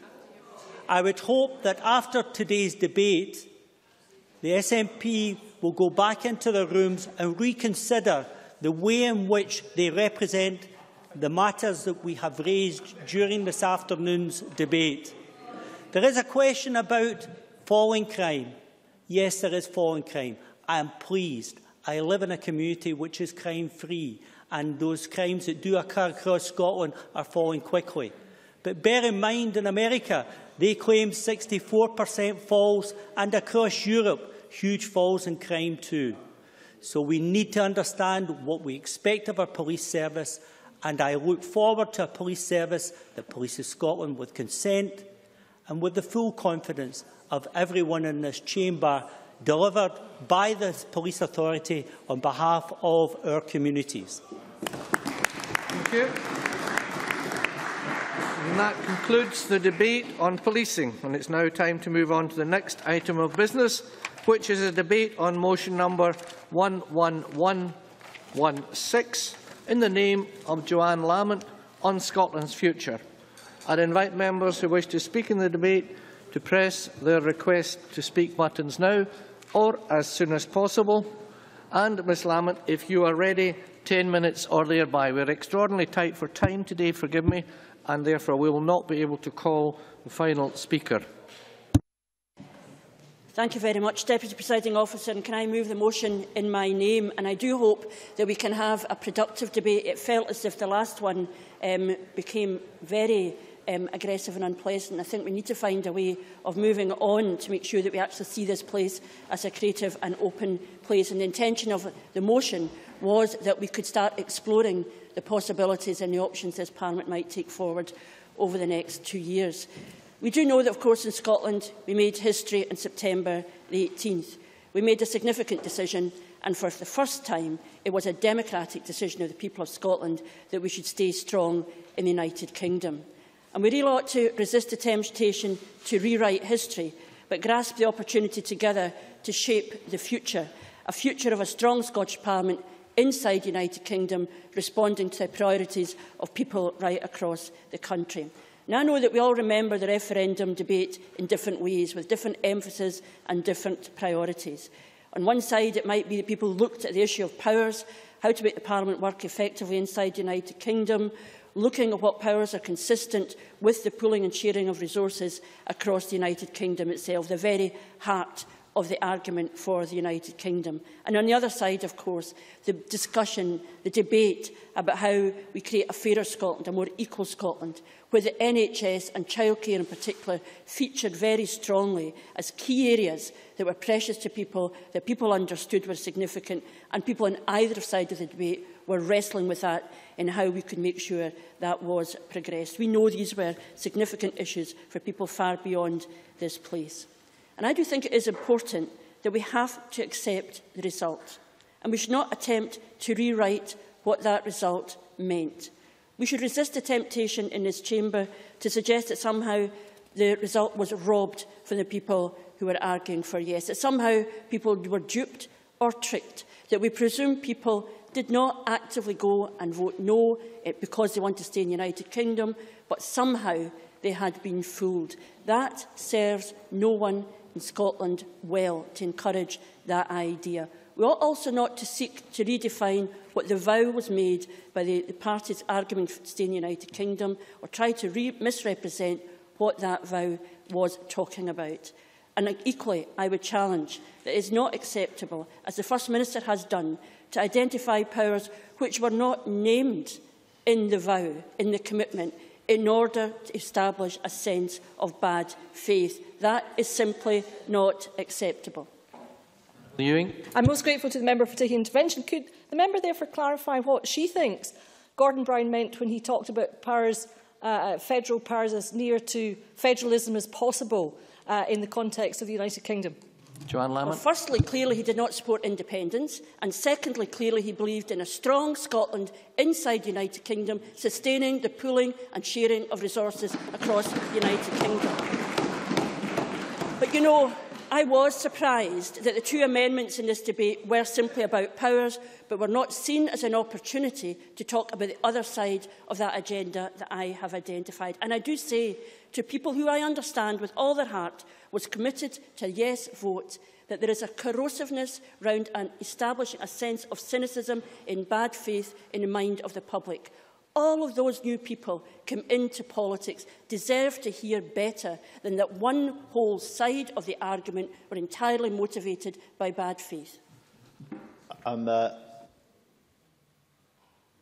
Patrick Harvey. Thank you. I'm grateful to Joanne Lamont for giving way. And I agree with the sentiment that she's expressing there about people's engagement and our need to take that seriously and respect it. Does she agree with the general thrust of my amendment, whether she's technically able to support it or not, that we need people not just to be involved, but to have a chance to actually shape the process, that we must avoid this becoming just a stitch-up between political parties? Well, certainly the work that we did in the Devolution Commission was for more than 2 years. We were engaged with Civic Scotland, we were engaged with the trade unions, engaged with the business community. All of these proposals have been out there and people have been thinking about this over a long period of time. Of course we want people to be engaged, but equally we have a timetable which you would reasonably expect us to deliver upon. Now, I understand the dilemma for some within the SNP, because by having to accept the democratic decision, they then have to give meaning to that democratic decision. It means that the focus needs to be on making devolution work in itself. But the reality is, if people are not willing to let go of their own constitutional project, I can only see this place as being seen as a stepping stone. The decision of the people to stay in the United Kingdom becoming a bridge to the position the people soundly rejected. We need to move beyond that. We need to look now at how we make this place work, rather than constantly talking simply about further powers. So I've been very clear. There will be more powers to the Parliament. The vow is something I hold very seriously in my mind, and it is, of course, being consistent with part of the United Kingdom. But my other argument here, and we will not complete this argument today, but I do hope that people will treat it with respect, we must be to pursue the agenda of a fairer, more equal Scotland. I have said ever since the result that where we can work together, we will. We will work on powers, but we need to work on this other side of the agenda too. Our commitment to work with the Scottish Government and the Parliament where we can, to open up our thinking and actions and priorities to the people across Scotland who have become energised. I make that commitment, and I hope that other people can too. The challenge for the opposition is not to be oppositionalists for opposition's sake, but the challenge to the Scottish Government is not to focus simply on what might be with more powers, but what they can do now. Scotland has been on pause for the last 2 years. We cannot find it acceptable that we now have to wait even further while the debate on more powers are agreed. We understand that pre-referendum people had to say that only with independence could we make a difference in order to make that case. But now, in the challenges of a post-referendum Scotland, only with independence is not good enough. We need to hear more about what can, the art of the possible, right now. So in the next period, we need to refocus on a politics that has driven change throughout generations, a politics of justice, social, economic, environmental, educational, amongst other, a politics of demanding equality, of access, of opportunity, of fairness, and a politics of integrity, where we seek, where we can, to be open and honest in our debate and respect each other where we can agree and respect each other where we disagree. Now, I do regret that the amendments reflect a response to the challenges we face has been, it seems to me, to cling on desperately to the language of the referendum battle itself, with a focus again on the Constitution rather than the changes we can make right now. Our motion deliberately was written in a wide enough way to offer an opportunity for us to come together, to find common cause. And I will, in the time I have left, focus simply on 2 issues in that regard. First of all, on the NHS. It was clear throughout the referendum period the extent to which people cared about the NHS, the extent to which people were concerned at any suggestion that NHS should be privatised. We know that people want the NHS to work in their interest, but we also know there are huge challenges there, and it's not good enough to create the impression that everything in the NHS is fine and we don't need a review or a coming together to challenge that. So we have said, and I have offered, that we should come together, get rid of the party politics, the politicking, the dividing lines, and show we're willing to listen to patients and to staff and people in NHS organisations and people across the country who are desperate that we wrestle with the big problems in the NHS, come together and find solutions to that. And I do hope that the Health Minister will be able to respond to that offer of working together cooperatively. And on childcare, it was also a feature of the referendum, something across the chamber that we know, all of us, there are things that need to be done to support people with their childcare challenges. It cannot be good enough that people spend as much as their own mortgage in funding their childcare or having to choose whether they can afford to work or not, especially when we know the importance economically of good childcare, socially and educationally.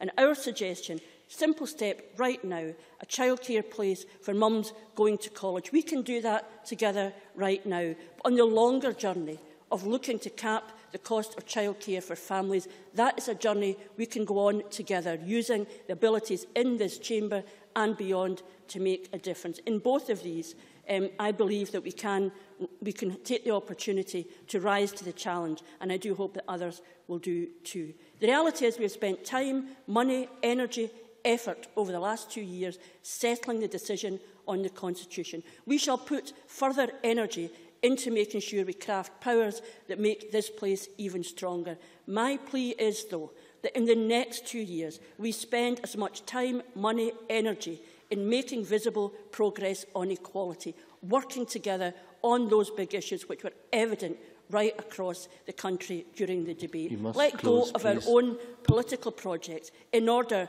that we can have a real debate about where we differ and a real creativity where instinctively we agree. Let us resist the council of despair that means this place will simply be about arguing and rerunning a debate that was decided on September the 18th. Let's have the optimism that in the next period we harness the energy that we saw in the referendum debate to deliver on equality, real progress for people right across the country. Thank you. Many thanks. Now call on Alec Neil to speak to and move Amendment 1116.1 in the name of Nicola Sturgeon. Up to 7 minutes, please. Presiding Officer, I move the government motion in the name of Nicola Sturgeon. Can I say much has rightly been made of the remarkable shift which took place during the referendum campaign. The people of Scotland led an energised and engaging debate. The future of our nation was discussed with passion, vibrancy and wit across the country. The balance of power shifted from politicians and political parties to the people of Scotland. 97% of those eligible to vote made sure they were registered to vote, and 85% turned out to make their choice, a record for any election or referendum in these Isles. This unprecedented engagement has fundamentally changed the political landscape in Scotland. I accept, the Scottish Government accepts, of course, that independence was not the choice at the moment of the majority of Scottish people in the referendum. However, a vote for no was not a vote for no change. Between the 45% of the Scottish people who voted yes and those who were persuaded to vote no on the basis of the vow to deliver significant new powers for the Scottish Parliament, there is a powerful majority for substantial further constitutional change in Scotland. The Smith Commission provides a real opportunity to deliver this change. The Scottish Government will work in good faith with Lord Smith and the other parties involved to secure the best possible deal for Scotland. We have seen compelling evidence in the last few days of what the people of Scotland see as real change. For example, a panel-based poll conducted last week showed that 66% of respondents backed extensive new powers for this Parliament. 71% backed control of all taxation. 68% backed control of oil and gas tax revenue generated in Scottish waters. And 75% backed control of the welfare and benefits system. Our engagement with the Smith Commission will therefore start from a position of arguing for change which lives up to the expectations of the Scottish people, for change which will transform the ability of this Parliament to improve the economy and help create jobs by giving us real levers to match economic policy to the specific circumstances and challenges of Scotland. We will demand change that will give the Scottish Parliament the tools to make Scotland a fairer and more equal society and protect us from unfair policies imposed from Westminster. And we will demand change that will enhance Scotland's voice on the world stage to allow us to put forward Scotland's interests where key decisions are being made. I made reference a minute ago to the so-called vow made by the Unionist parties in the last week of the referendum campaign. It is a vow which sets a real test of good faith for the Unionist party's participation in the Smith process. The parties which opposed independence must enter the Smith Commission process ready to move significantly beyond the limited powers they made early in the campaign and later in the campaign. They must demonstrate that they can live up to the language of Home Rule, near federalism and Devo Max. They must show that they are serious about giving this Parliament the tools to improve Scotland's economy, support jobs, enhance our voice in the world and make Scotland a fairer, more equal society. The proposals currently on the table from Labour, the Conservatives and Liberal Democrats, in our view, fall well short on all counts. The Cabinet Secretary is 4 minutes into his speech. At what point is he going to talk about using the powers he has to create a fairer, more equal Scotland, rather than rehashing an argument we've had for the last 2 years? Well, the member clearly hasn't been listening to my speech, and I certainly hope we get the power that we don't need to have the implementation of the policies outlined at the Labour and Tory conferences on welfare, which will be extremely damaging to the people of Scotland. We must have the levers which are most fundamental to strengthening our economy and creating jobs. The current proposals leave most of the decisions on welfare and social protection in the hands of a Westminster Parliament that imposed the bedroom tax on Scotland. And they mean that this Parliament would only be responsible for between 20% and 30% of the taxes raised in Scotland. We do not believe that is good enough or good enough for Scotland. Now, I started my remarks by highlighting the energy with which the public and civic society brought to the referendum debate and campaigns. That conversation with the people of Scotland did not end with the referendum. As Patrick Harvie rightly says, their voice must be heard in the work to deliver additional powers for the Scottish Parliament. And we will be supporting Patrick Harvie's amendment to our amendment tonight because we fundamentally believe in what that amendment says. And therefore, I'm also delighted that Lord Smith has made engagement with wider civic society and the people of Scotland a priority in the work of his commission. I would encourage everyone to make their voices heard as part of this process, because it's the people of Scotland who are the guarantors of real change.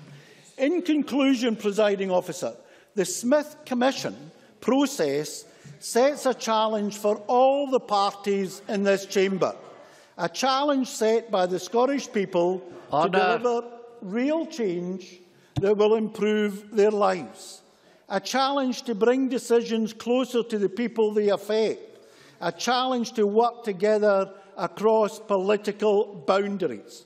Only by individually and collectively rising to these challenges can we secure the best deal for Scotland.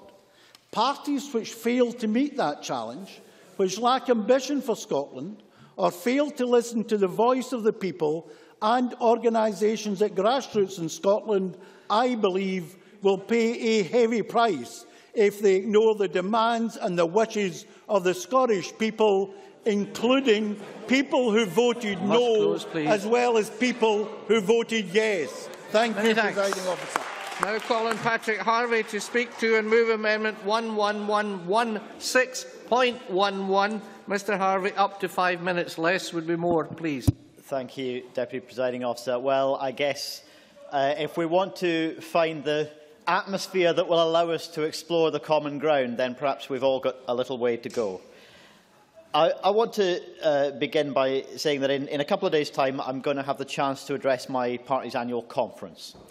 And I'm looking forward to having the opportunity of thanking my party colleagues, new and old, whether they've been involved in politics and activism for a long, long time or just recently become engaged. I want to thank them for the spirit in which they conducted themselves during the debate, because just as over the years I've found common ground with the Labour Party, with the Liberals, with the SNP, even once in a while with the Conservatives, even once in a while, just as I've found it possible to find common ground on a range of different issues, my party had to find it in itself to campaign for the clear majority view, supporting a yes vote within the party, but without ever disrespecting or undermining the friendship that we have with those in the party who voted no. There are those who voted no who've just joined the party as well, and I'm really glad that our presence on the political landscape is still able to bridge that divide. It was possible to take a clear, passionate and articulate point of view in this debate without disrespecting people who voted a different way. And that was the bulk, in my experience, of the way this debate was conducted. That wider public engagement, that re-engagement, that connection with politics came about, in my view, because this great big idea transcended traditional party lines. It transcended the identity of any one political party or political figure, large or small. And the danger that we're in at the moment is that we now pull up the drawbridge again and say that's that over and done with, the decision's been made, and politics is for politicians again.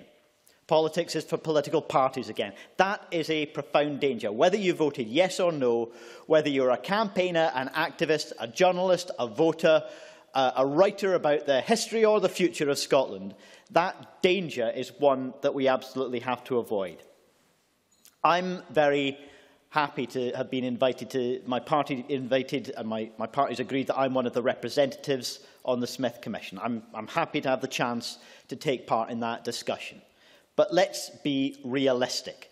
The breakneck timetable which has been decided and which now has to be lived up to, it can't be broken without betraying the trust of people who listen to that promise, that breakneck timetable will allow next to no opportunity for people outside of the political bubble to shape the process, to shape the outcome, to have their say, be heard and actually make a difference. That's why people turned out to vote in such record numbers, because they knew that decision would make a difference in a way that all too often elections, many people feel, no longer do. So if we want people still to feel that there's a reason to get involved, that their action, their voice can make a difference, we have to avoid the view that this is about political parties reaching a deal and being satisfied with the deal that we've made and simply implementing it. There is still time. The time that is available to us for meaningful public participation is not the time in the run-up to November 30th or whenever it is Lord Smith is going to publish his report. The time that's available will come afterwards. A few weeks for people to fire in their views by the end of October and see a report written by the end of November, that's not enough.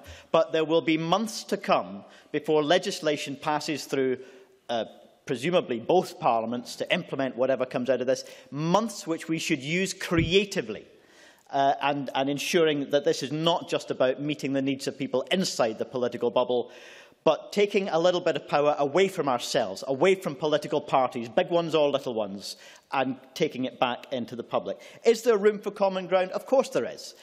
But only if people on both sides of that yes-no divide are willing to move toward the common ground.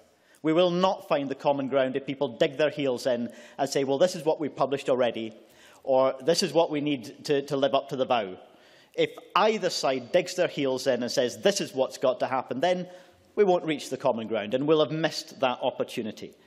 And if we do begin with a discussion which is not just between the 5 political parties and Lord Smith, or between the two governments, a discussion about the purpose. As Joanne Lamont rightly says, sharing the wealth of the country more fairly, strengthening local communities and local economies to make decisions for themselves, and speeding the transition to a sustainable Scotland. If we begin with that purpose, then I believe that we'll end up with a compelling set of powers that may not be independence, may well be beyond what some other people have already published, but will meet the needs of the people of Scotland. Thank you. Now, Colin Jackson-Carlo, up to 5 minutes, please. Thank you, Presiding Officer. May I begin by offering the sympathies of the Conservative Party to the family and friends of Angus MacLeod, who died yesterday. He was, for 35 years, a literally unchanging presence in Scottish politics at the Times Scotland. And I mention him now because on the issue of the Constitution, he was inquisitive, passionate, informed and a rigorous journalist. And I think he will be missed by all of us on all sides of the chamber. I want to say straight away that we will be supporting the Labour motion this afternoon, and we will not be supporting either of the amendments that have been made. I congratulate the Cabinet Secretary on reading the speech that appeared to have been prepared for him so adroitly, but if without his usual passion. But I would like to talk directly to the amendments itself. Firstly, it says we recognise the result of the independence referendum.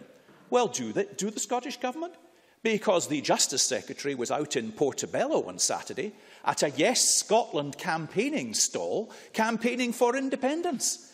Well, I'm not quite sure how one recognises the result and then campaigns away for independence as if the referendum is still to take place. Recognising it means respecting it and moving on to the subsequent agenda. The motion then moves on to ask us to note the response of a recent panel-based poll in the same sentence. Goodness sake, we've just had a vote of 2.6 million people, 85% of a 97% registered electorate, and we are asked to almost give equal weight to a panel-based poll. There's no need to do that when we have had the most decisive political result in living memory and certainly my lifetime, an 11% difference between yes and no in that poll, greater than anything I can certainly recall, and on a huge turnout. Thirdly, it says we are to deliver on the clear promises made to the people of Scotland. Well, really, I've got here a Yes Scotland campaign leaflet. Win an iPad, it says. Your chance to win one of 10 iPads. And I looked up the rules. The winners will be selected at random at 10 a.m. on Thursday, the 18th of September. The winners will be informed by email within 2 weeks, and the names of the winners will be available on the Yes Scotland website. Well, 3 weeks later, they're not there. They're not there. And I don't think you can make small promises and not keep them and expect us to look to the Scottish Government and have them honour bigger promises still. I should say that as we now move into the Smith Commission, which we'll debate when we return, that I've tabled a written question asking to know what assurances the Scottish Government will give that civil servants will not be used to support SNP party political representatives in the work of the Smith Commission. Because the SNP are there not as primus inter pares, they are there along with the other political parties on an equal status to contribute to the work of Lord Smith's Commission in the period ahead. Now, there are two things I particularly would like to deal with in the last couple of minutes.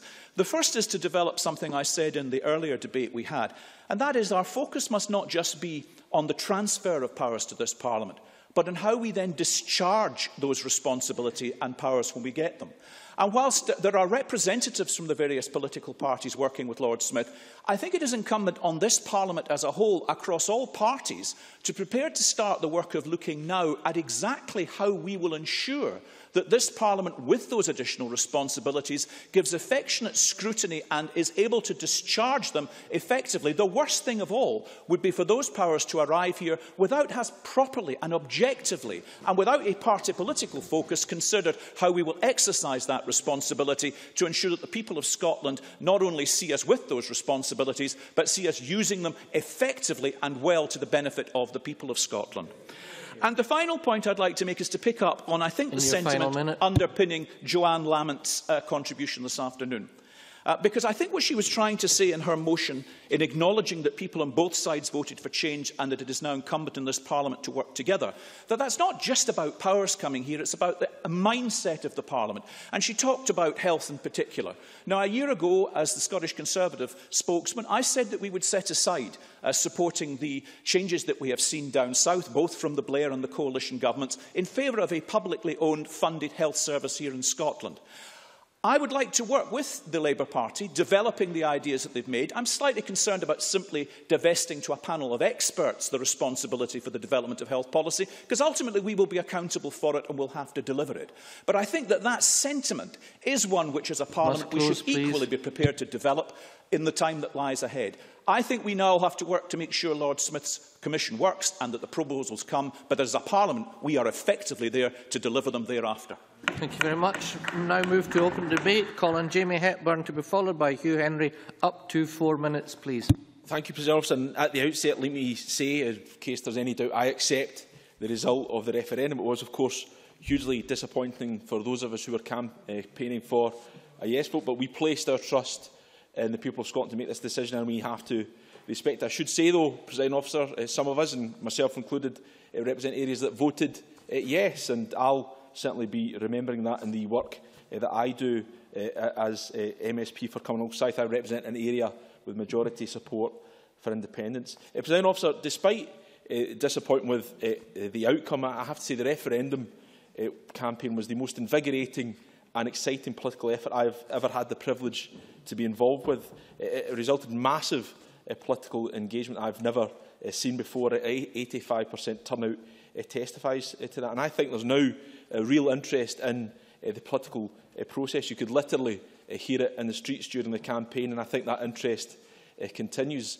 I believe that people in Scotland, more than ever before, want to be involved in the processes that affect their lives. And one of the questions before us is how to sustain and foster this sense of civic engagement and how to empower people. And I very much agree with the points that Patrick Harvey made in his contribution about the necessity of achieving this. But I think also during the campaign there was a clear sense that people want to see greater efforts to tackle inequalities in Scotland. And so in this ongoing debate about Scotland's future, we need to ensure that this Parliament is equipped to rise to that challenge. Much was made during the campaign of the powers coming to us in this Parliament through the Scotland Act 2012. Earlier today at the Finance Committee, Professor David Bell was before us and he presented a paper to us that said that the Act implicitly leaves income redistribution as a reserved issue for the UK Government through the Scottish rate of income tax. And we've already seen that if it is going to be reserved, we've already seen at the Tory conference they only intend to redistribute income up the way. The Scotland Act 2012 also leaves decisions about social security out of our hands here in Scotland, with the welfare reform process set to push 100,000 more children in Scotland poverty by 20. I won't, I'm afraid, I don't have much time, but 100,000 more children will be pushed into poverty by 2020. 100,000 disabled Scots will lose on average £1,000 in the switch from DLA to PIP. So if we are to meet the challenge of making Scotland a fairer place, then we need to consider how this place can be equipped with the tools to do this. And the process before us, consideration of further devolution, allows us that opportunity. And it was clear in the referendum process there is huge appetite for this Parliament becoming better empowered to make decisions for Scotland. There's overwhelming support for significant new powers for the Scottish Parliament. 1.6 million people, 45% of people who voted for independence. They were clearly voting for such a change. And in the Ashcroft poll that the Cabinet Secretary referred to, 25% of those who voted no did so on the basis that they believed that it would mean extra powers for the Scottish Parliament. It remains to be seen how far this will be the case and how it will satisfy people's demands, but we know that they were also voting for change as well. And if we are serious about the people of Scotland being sovereign, I've heard the leader of the Labour Party refer to that previously, then their voices must be heard in this debate. The panel-based poll that has been recently published shows that some 66% of people believe in Devo Max. The poll also shows substantial support for the devolution of a range of specific policy areas currently reserved, which could make a difference to our ability to improve lives here in Scotland. So the Smith Commission, for me, President Officer, represents an opportunity to meet the aspirations of the Scottish people to see enhanced powers here in the Scottish Parliament. I hope this chamber will unite behind that, and I hope the Smith Commission can deliver. Thank you. Now calling Hugh Henry. Up to 4 minutes, please. Thank you, Presiding Officer. Both the motion and the government amendment refer to a more equal society, and that's something that I want to concentrate on this afternoon. And there's no doubt in this Parliament that it's something which is frequently mentioned. It definitely sounds good, and it sounds as though it's the right thing to say. Unfortunately, the reality is that we might talk a fine game about fairness, equality and social justice. The inconvenient truth is that we don't deliver. We sometimes, however, spend an inordinate amount of time criticising each other, and frankly we don't spend enough time praising what others have done. And so today, unusually for me, I actually want to put on record my thanks for everything that this SNP government has done for me and my family. And while I'm at it, I suppose I should register the thanks of all MSPs, every MP in Scotland, senior civil servants, the highly paid senior staff in local government and the health service, senior managers in colleges and universities, lawyers, doctors, accountants and the well-paid staff in the private sector. We all have cause to celebrate what has been done for us. Our council tax has been frozen since the SNP came to power. We now all have free prescriptions. Our sons and daughters no longer have to make any financial contribution at any point for their university education, even those who have the money and choose to pay for their child's school education. There are more extensive student loans available to students, even the better off. And those of us with young children no longer have to pay for school meals in primary 1 to 3. So what have we got to complain about? On the other hand, as long as we say we are committed to a fairer and more equal society, I suppose, Presiding Officer, it helps us to explain all of this to our constituents, particularly those who haven't gained anything from all of this. It's a shame that those in low-income households who already receive full council tax benefit, they haven't received an extra penny in all this time, but I suppose that's a price worth paying to ensure fairness. Those in low incomes or with certain chronic health problems haven't financially gained at all from free prescriptions, but no doubt they will rejoice in our satisfaction, even though there may be less to spend on cancer treatments. And I know it may be frustrating for those from poorer backgrounds who might no longer be able to access a college place, and poorer students at university who might be angry at cuts to maintenance grants, but surely they recognise that we are building a fairer society, even though no extra money has been spent on them. And I know that low-income families who already receive free school meals in P1 to 3 won't receive a single extra penny with the new policy of free school meals. But everyone has to do their bit for a more fairer and more equal society. And I'm sure they won't mind that education budgets across the country are being squeezed at the same time. And one last point, Presiding Officer. Bus fares have had to rise because of cuts by the Scottish Government to the grant given to bus operators to compensate for free concessionary travel. I know it's causing hardship to hard-working commuters who rely on buses to get to work and who don't have access to a chauffeur-driven car. But they need to remember that everyone has to share the burden for a fairer and more equal society, and someone has to pay for the free concessionary travel. In short, Presiding Officer, let's take satisfaction in everything that's been done for members in this Parliament and the thousands like us. And let's recognise that the talk, as opposed to the action, about fairness and equality has been supported by a broad coalition of Scottish civic society, and for that we should be extremely grateful. So let's tell our poorer constituents who haven't gained a single penny that today we are renewing our commitment to a fairer and more equal society, and that while we might not see while they might not see any material benefit, we are truly sincere in what we say, as always. It's just that we would rather be judged on our words and not our actions. Thank you very much. Now calling Willie Rennie. Up to 3 minutes, please, Mr Rennie. Thank you, Deputy Presiding Officer. This was the biggest democratic experience of my life. It gave the biggest democratic endorsement for any decision ever in this country. And we need to respect that decision, therefore, and make sure that we follow on the commitments that we gave during the referendum, the range of commitments that we gave on both sides, to make sure that this country comes together as a result.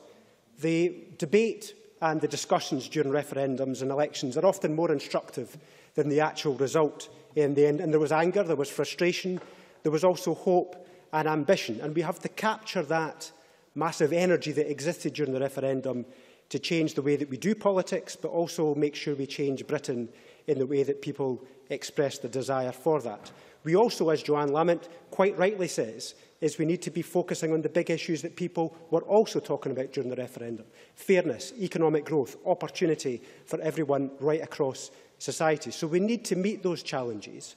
And that's why I think this is a massive opportunity for us all to come together. For the first time ever, we have got all parties in this Parliament, actually in Scottish politics, together in the one room. It's never happened before. That in itself is a massive opportunity. To bring together the 45 and the 55 is an opportunity as well to make sure that they are engaged in the discussion going forward. I would say that this country has never been better informed about its arrangements than it is now. I think we are in the best place possible to make a decision about our constitutional future. We've had a 3-year debate where people know more about their constitution than they would ever really want to know. That gives us a great opportunity to come up with a sustainable constitutional settlement that includes wider society. Of course, it must do that. But we also need to make sure that kind of forces of constitutional conservatism that have defeated us in terms of House of Lords reform and AV and various other reforms are defeated. We use the energy of the referendum to make the big changes that people want. And that's why I'm delighted that Mike Moore and Tavish Scott have agreed to serve on this commission, because I think with those two individuals, we've got people who will follow through on that commitment that we gave in the referendum to make sure there is substantial change. Mike Moore has got a good track record in working across the boundaries, working across the parties to deliver the change that people want in this country, to make sure that powers are transferred to Scotland, but also powers are transferred down into communities, because people in Shetland have got as much suspicion about Edinburgh as they do about London. So we need to make sure we reflect the diversity that exists within Scotland as much as the diversity that it exists in the United Kingdom. That is the commitment the Liberal Democrats will give in this process going forward. It is a big opportunity. Let's seize it. Many thanks. I now call on Maureen Watt to be followed by Rhoda Grant, up to 3. Thank you, Presiding Officer. It's very interesting to have this debate led by Labour today and to have their perspective on the outcome of the referendum and where Scotland goes from here. We've had 4 unionist speakers today and not one mention of one single more power to this place, only about talking about what this parish council, as Tony Blair called it, the powers that we already have. There's absolutely no doubt that the Better Together parties went into a blind panic when they were confronted by the polling evidence putting yes in front of no.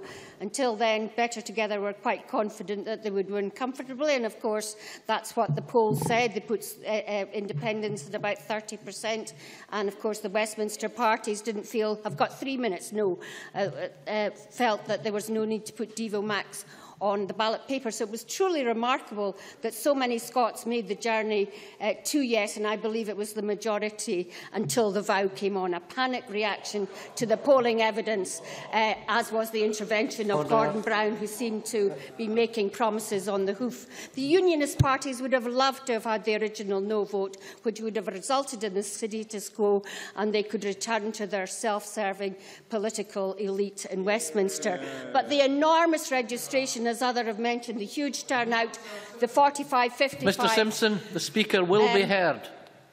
...meant that the promises from Better Together and the promises that Better Together put, it means that a rocket has been put up the red and green benches in Westminster and nothing will remain the same in terms of the governance in Scotland. And I deplore the way in which more powers to Scotland have been linked to changes in England, a political game played out before a Westminster election. So I await the delivery of Devo Max as promised by members from all parties. Rory Stewart saying Devolution Max will be delivered without any conditions. Gordon Brown has been quoted already, and Dali Alexander that we will get home rule. That, to the people of Scotland, means everything except defence and foreign affairs. So I look forward to this place having the power to ensure that in future elections our eloquent, articulate and well-informed 16 and 17-year-olds have the vote in all elections. I look forward to future generations benefiting from the finite resources now being exploited by the setting up of a sovereign wealth fund. The Labour motion speaks of the settled will. Yes, the people of Scotland have spoken, but hundreds of thousands, as others have mentioned, are now engaged and invigorated by the democratic process as a result of the referendum, and will not let Westminster politicians continue as before. On these benches, we will continue to fight for what is best for the people of Scotland, but the ball is firmly now in the court of the Westminster parties, and the eyes of Scotland are watching as to how they play it. Thank you. Now Colin Rhoda Grant, to be followed by Willie Coffey, up to 3 minutes. Thank you, Presiding Officer. I would like to add my voice to the plea from Joanne Lamont today to take the politics out of the NHS. Probably one of the lowest points in the referendum campaign was when the SNP suggested that you should vote yes to stop privatisation of the NHS, while the whole time increasing privatisation themselves. The NHS is a national treasure and is one of the few policy areas where cross-party support is guaranteed. We all know the NHS is creaking at the seams. Should it fail, we all fail. That's why we need a root and branch review of the NHS to ensure it is fit for the 21st century. We also need to include community care in the review. Local authority budget cuts means that we are now charging for services that we always thought would be free. If people can't receive the assistance they require, they inevitably end up in emergency care, and this puts strain on the A&E departments. We now have weekly press stories of doctors warning of crises in our A&E departments. We're also seeing an increase in bed blocking where there is no care available in the community. I recently met with Crossroads in the Western Isles, and to meet their waiting list, they would have to double their service provision. However, they don't have the resources or indeed the contracts to do that. We need to do something now. This is not a problem of the future. It is a current crisis within the NHS. Service cuts have especially impacted on remote rural areas where inevitably it costs more to deliver services. NHS Highlands endoscopy patients from Skye now need to travel to Inverness, a round trip of over 3 hours. Pregnant women in Argyll need to go to Glasgow for ultrasound scans. Hard enough when this is routine, depending on your family circumstances, but how difficult it is if there are complications. This is not shifting the balance of care closer to home. It is asking patients to set out on an expedition in order to access the care they require. While contracts are being issued to the private sector, we see creeping privatisation as well, because NHS boards are having to put more work to private contractors because they simply cannot cope. We read press releases of locums being flown in at eye-watering costs because of staff shortages. It's a false economy. We know that private care costs more, as does reliance on bank and agency nursing. Presiding Officer, we need a root and branch review of the NHS. We need an NHS that responds to local need and delivers services in a way that is compatible with geography and that is designed in conjunction with local people. That is real devolution. An NHS that can cope with future pressures while providing compassion. An NHS that is good enough to attract and retain the best practitioners in the world. I appeal to the Scottish Government to heed the plea. We owe it to the whole of Scotland to deliver an NHS that is fit for the 21st century. Thanks very much. Now Colin Willie Coffey, after which move the closing speeches. Thank you very much, Presiding Officer. The Scottish Independence referendum of 2014 delivered two clear outcomes. 45% of Scots want total independence and all the powers of a normal nation. 55% want to remain part of the UK, but with substantial powers coming to this Parliament. In fact, we are told that up to 500,000 Scots voted no on the basis of the vow, chiselled onto tablets of stone on the front page of the Daily Record during the last days of a panicking no campaign. That number of people is greater than the no majority, so we have a clear mandate for significant new powers that the UK parties must deliver over this next chapter of Scotland's story. I'll not be taking any interventions in 3 minutes, I'm afraid. But the early signs of these promises are not good. The ink was hardly dry on that front page, and even before the count was finished, we heard the leader of the Labour Party, a signatory to the vow, declaring he was for none of the Tory Prime Minister's proposals to take this forward in the way that he described. Myself, my daughter voting for the first time, and many of our Yes colleagues who worked so hard for what we believed in, looked on in astonishment, but no real surprise at the events as they unfolded on the morning of Friday, the 19th of September. It must rank as the fastest U-turn in political history and was immediately regarded as a complete betrayal of Scotland.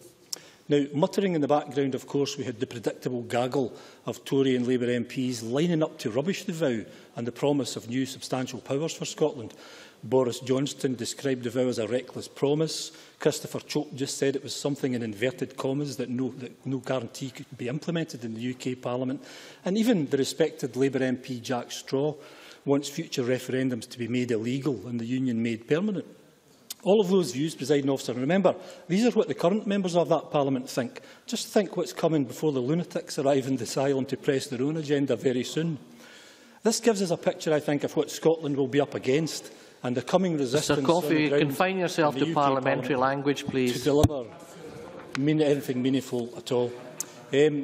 On the infamous Gordon Brown petition, surely this must rank too as one of the most ridiculous episodes in Scottish political history. Petitions usually call on others to deliver what they promised. They don't usually call on yourself to deliver what you yourself promised. Presiding Officer, the Labour motion talks about the settled will of the people, but I think the will of the Scottish people is anything but settled. In Charles Stuart Parnell's famous words, no man has the right to fix the boundary to the march of a nation, and no person or party in here can possibly say to the people of Scotland thus far and no further.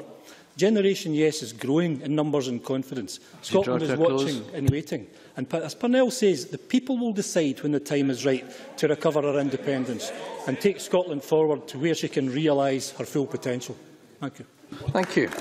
We now move to closing speeches. Colin Patrick Harvey, 4 minutes, please. I suppose this early in a new debate, and it is a new debate that we're in, we've turned a page, it's a new chapter, the independence referendum debate is over and we're in a new debate. This early in a new debate, tone is one of the most important things to get right, and I've got no doubt that there are folk on all sides who get that wrong, as well as some on all sides who get it right. I agree very strongly with what Joanne Lamont said about the need for everybody to do something that's actually quite difficult in politics, which is find ways to work together. Find ways to work together toward common goals. We're often very bad at that. I'd have to say, though, to say that, to get that tone so right, and then laugh along at Hugh Henry's speech, one of the most cynical I've ever heard in this Parliament, is not... Yeah, go on. Hugh Henry? I struggle to think how it's cynical to actually see the comparison between what we say and what we do. We have the powers here, never mind any new... All you've been talking about this afternoon is new powers. Even using the powers that we have just now, we have turned our backs on the poorest in society. I agree very much with some of the criticisms of SNP policies that you have. I don't support the council tax freeze, for example, for many of the same reasons. But the tone of voice in which he made those comments was in no way designed to encourage people to work together and find the common ground. And let's acknowledge, if we're looking at the failures of our political landscape, looking at the failures of our whole political landscape to achieve, for example, a redistribution of wealth from rich to poor, it's clear that you need the powers and the political will. Whether you're here or whether you win an election in Westminster as well, neither of those guarantees the political will or the outcome that we seek. I'd like to refer to Jackson Carlaw's comments. No, thank you. I'd like to refer to Jackson Carlaw's comments as well, because just to underline the fact that I can agree with Jackson on more than just popular television, he talked about the question of scrutiny. There are already concerns about the way scrutiny works in this Parliament. This Parliament wasn't designed for a single-party majority. Whether you like that single-party majority or you're an opposition party, this Parliament wasn't designed for it. If we're going to gain substantial additional powers, then we also need to enhance the scrutiny of this Parliament. And I can assure Jackson Carlaw that I will be making the case for action on that. It's as bizarre that we can't determine our own scrutiny arrangements, though, that set into the Scotland Act, many of them. It's as bizarre that we can't do that we can't expel a member who's convicted of domestic violence, for example, or can't change our voting age to 16, as most of us now want. So there are aspects of that which go beyond the questions of economic powers and welfare, all of which are profoundly important, and all of which we'll need to discuss if we do want to close the wealth gap that's grown so obscenely large throughout the UK. But there are aspects of our democratic governance as well which ought to be resolved here in this Parliament if the people of Scotland are going to have a Parliament that isn't going to run the risk of being in disrepute from having a member convicted of such serious offences and us unable to do anything about it. There's a whole host of other issues from energy to equality to transport, where not only we as politicians, but a whole host of other voices are already chipping in, already saying we can do these things better if we put these on the table in the discussion about where devolution goes next. But I close, Deputy Presiding Officer, by a plea to all of us to ensure that we don't pull up the drawbridge and just pretend that this is all for us to decide. We have to put it out there to the wider public as well. Thanks. Colin Gavin-Brown, up to 4 minutes, please. Thank you, Presiding Officer. I think the key message from today's debate is outlined in the motion, and it is about all of us having to work together going forward, both with the powers that we already have and for the powers that we seek through the Smith Commission. Because I agree with Willie Rennie when he speaks optimistically about the prospects of the Smith Commission. All 5 political parties, I think, have put forward 2 excellent candidates into that commission, and I think the combination of those talents, with Lord Smith chairing it, with the goodwill of both governments, with Civic Scotland being involved, and with a specific commitment to involve people up and down Scotland, I think the prospects for the Smith Commission are good, and I think we should have some faith in the process instead of trying to speak negatively about it from the sidelines. And I think there is a responsibility, in one moment, there is a responsibility on the Scottish Government here, because they say in opening speeches that they're going to be constructive, that they're part of the process, that they want to make it work. But they have backbencher after backbencher after backbencher who talk about complete betrayal, who say that it's not a vote for independence at the moment, who say that the majority were actually in favour of independence until the vow came along. You're either part of the process and you're going to try and make it work, or you're not part of the process and you carp from the sidelines. But you cannot be both. I'll give way to Stuart McMillan. Stuart McMillan. I thank Gavin Brown for taking the intervention. Can Gavin Brown give an assurance to the Chamber today that whatever comes out of the Smith Commission will actually be passed in full, unamended, to the Westminster Parliament? Gavin Brown.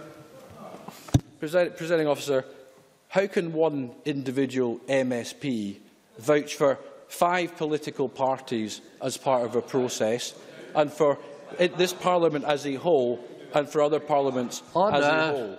What an absurd proposition that one individual MSP can vouch for all of that. But what I will say is that the process was begun within an hour of the Fife result, which confirmed the referendum result, being announced. Within the hour. Within a week, Lord Smith of Kelvin was in this building speaking to stakeholders, and within weeks of the referendum, the process has begun. I understand the first formal meeting is set to take place in a few days' time on the 14th of October. A clear timetable has been outlined, a clear process has been outlined, and I think all of us should have confidence that everybody is putting their very best into it, and it's incumbent upon all of us, including the Scottish Government, to do our best to make it work. But you're either part of the process or you're not part of the process. Now, there was some talk also of us having to start taking more seriously the powers that we have are the powers that we're already getting via the Scotland Act 2012. And that's really important. And I just want to dwell on one example from that. Because tomorrow, in the budget, we will hear the tax rates and bans for the land and buildings transactions tax. One of the first taxes to be devolved, to take place in April of next year. We need to scrutinise that very carefully, and we would need to look very closely at those projections. Because if we get that wrong, it can have a damaging effect on the economy, and in particular the housing market in Scotland. If we get it wrong, it could lead to a shortfall in the public finances that this Parliament and this government will have to make up in the financial year of 15-16. We have responsibilities on us already. We are getting more, but it's up to us to step up to the plate and make sure that we deliver on the ones we already have. Thank you. Now call on Alec Neil. Up to 6 minutes, please. Presiding Officer, let me begin by reiterating what I said in my opening speech, and that is the Scottish Government accepts the result of the independence referendum, and we will participate positively in the Smith Commission process to increase the powers of this Parliament so that we can then use those powers to promote economic growth and a fairer society. That is the clear position of the Scottish Government. And if I may say so, I think from the front benches of the three unionist parties, the best speech by far came from Willie Rennie, because I actually think that Willie Rennie is trying to get the tone right and to get a positive approach to this. As he said, this is the first time in Scotland's modern history where the five major political parties have got together in one room to have this kind of discussion. And, of course, qualifying that by the point that Patrick Harvie very, very rightly makes, that even no matter what we agree as political parties, we've got to take the people with them involved in the process, not just handed the results of the discussions of the party politics, but actually involved in the process. And I think that, no, I don't have time. And I think the other point made by Willie Rennie, he said 45 plus 55. Part of our job in this Parliament is to make sure that those who voted yes in the referendum and those who voted no can actually take Scotland forward, not only in the powers agenda, but in the economic agenda and the social agenda as well. Now, we do know that a significant number of people who voted no are still very much in favour of this Parliament having substantially more powers than it has at the present time.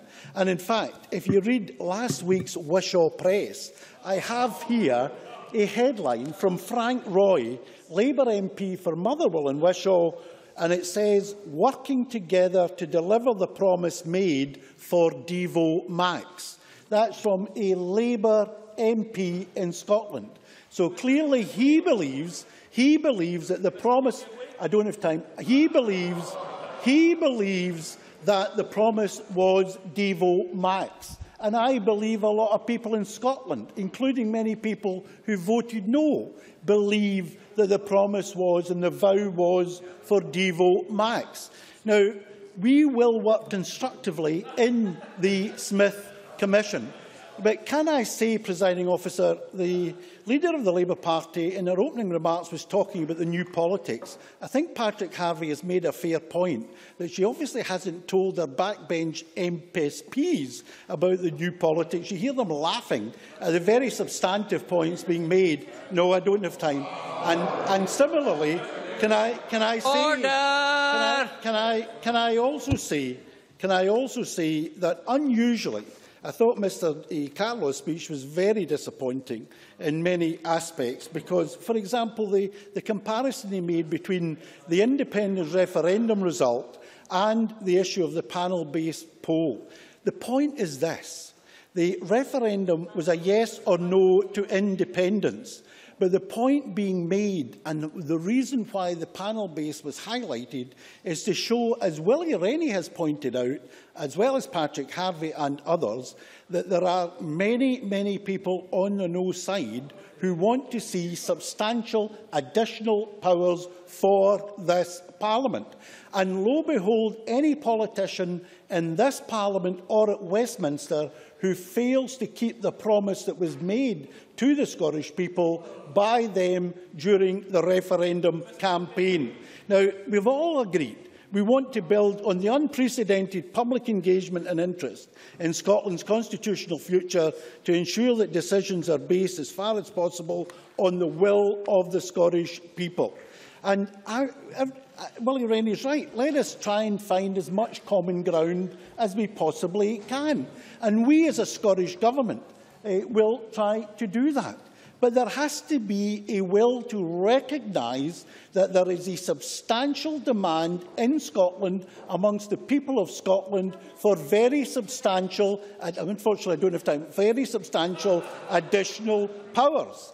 And therefore I think it's very legitimate for the Liberal Democrats, for the Greens, for ourselves and for those people in Scotland, in various organisations, including the likes of the STUC, who are arguing for very substantial additional powers. Indeed, no doubt Mr Roy, the Labour MP for Motherwell and Wishaw, will be putting in a submission to the Smith Commission demanding the Devo Max be delivered, as he says that's what was promised to the Scottish people. You cannot use phrases in a vow saying we're going to give you home rule, we're going to give you neo-federalism and we're going to give you Devo Max and not deliver on those vows and those promises to the Scottish people. And the fact that we are saying that doesn't mean that we are not going to cooperate. Of course we will make a contribution. Of course we will participate in the Smith Commission process. We will approach it as Willie Rennie is doing. I think so far he's the only unionist speaker in this debate who has, and as Mr Harvey and others are doing. We will approach it in a very positive manner, presiding officer. But it is legitimate for people who voted yes and many of the people who voted no to demand what they were promised and what they believed they were promised. And I say to this, it won't be the SNP or the SNP government who will hold them to account. It will be the Scottish people who will hold them to account if they do not deliver on that promise. I now call on Drew Smith to wind up the debate. Mr Smith, 8 minutes. Thank you very much, Presiding Officer. Joanne Lamont paid tribute to Angus MacLeod on behalf of my party this morning, but can I thank Jackson Carlaw for putting the comments that he did on the official report and associate ourselves with them. For the last few years, the business of this place has been preoccupied with one question. In the weeks following the answer, our politics has continued to be dominated by constitutional issues, and we've heard that over the last hour.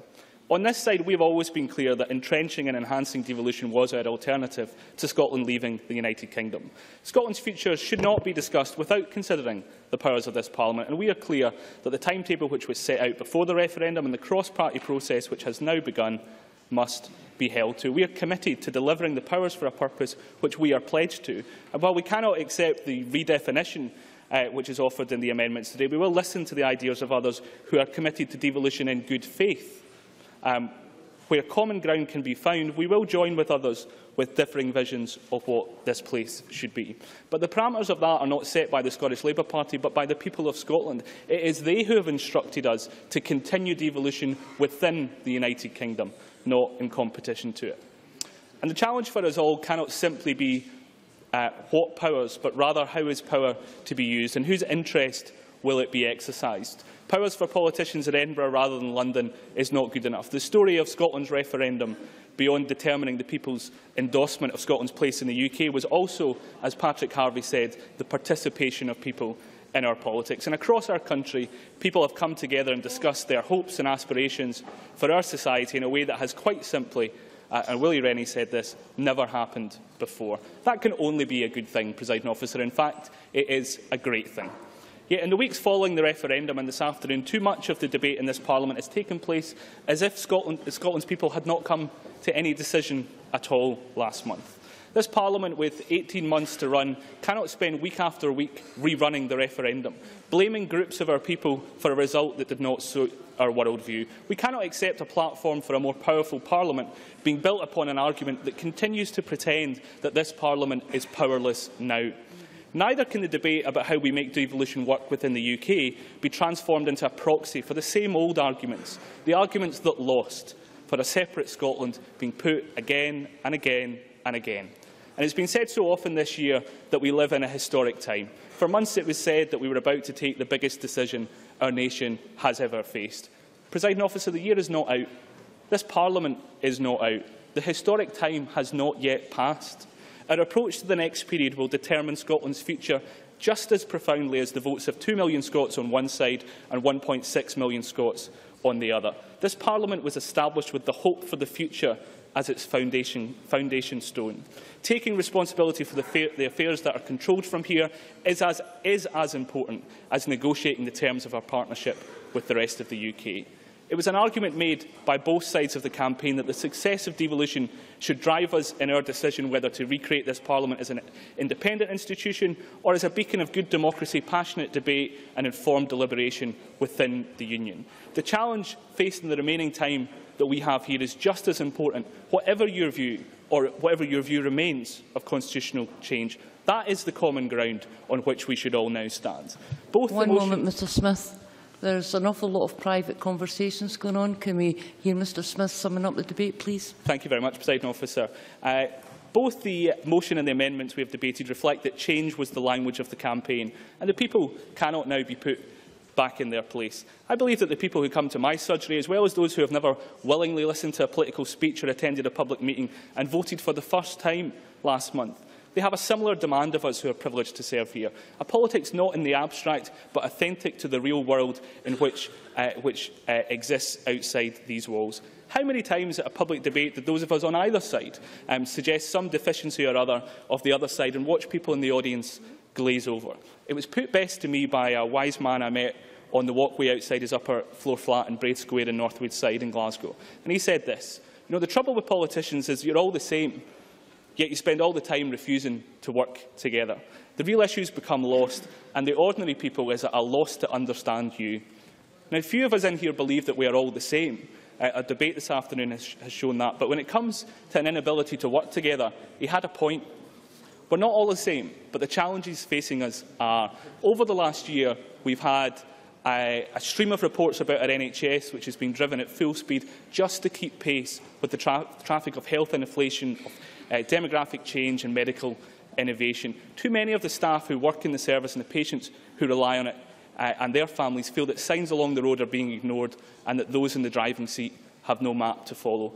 On childcare, we were all agreed in this chamber before the referendum that what we have now is not good enough. We may have different priorities about how we should tackle the problem, just as we have different views on the powers needed to make a difference. But can we not prove wrong those who believe that this term of the Parliament will be remembered only for holding a referendum? There is no bigger and more important response to all of those who engaged in that debate on our nation's future than to listen to what they told us about the nation's problems and resolve to act together to create the better Scotland that was demanded in every single conversation that took place. The energy of the referendum, the willingness to debate ideas was for me the prize of the past few months. We cannot let business as usual be the price. Tomorrow evening we will all go back to whichever part of the country sent us here, and we will all enjoy some rest and some reflection. When we return, the government will shortly have new leadership, and we'll have precious few days to define our politics for the future. I've said before, Presiding Officer, that Parliament needs to get back to work, but you have said that it cannot go back to old ways of working. The constitutional question has dominated Scottish politics all of my life. The referendum has dominated this term of the Parliament. It has been answered, and the answer must now be heard. And to Mr Brown, it's not just the backbenchers who denied a result of the referendum. Mr Neil himself in the Airdrie Advertiser just this week talks about the referendum simply being a staging post. It's not a staging post, Cabinet Secretary. It is the decision of the people of Scotland, and you must respect it. Powers over health, powers over childcare, powers over tax and welfare, powers over who runs our railways. These are important things, existing things and new powers. Let us argue not just to hold them, but to make use of them with this purpose in mind, the purpose which united people on either side of the campaign, the power to make our country a better place. Thank you, Mr Smith. concludes the debate on Scotland's future. The next item of business is consideration of Business Motion 11123 in the name of Joe Fitzpatrick on behalf of the Parliamentary Bureau setting out a business programme.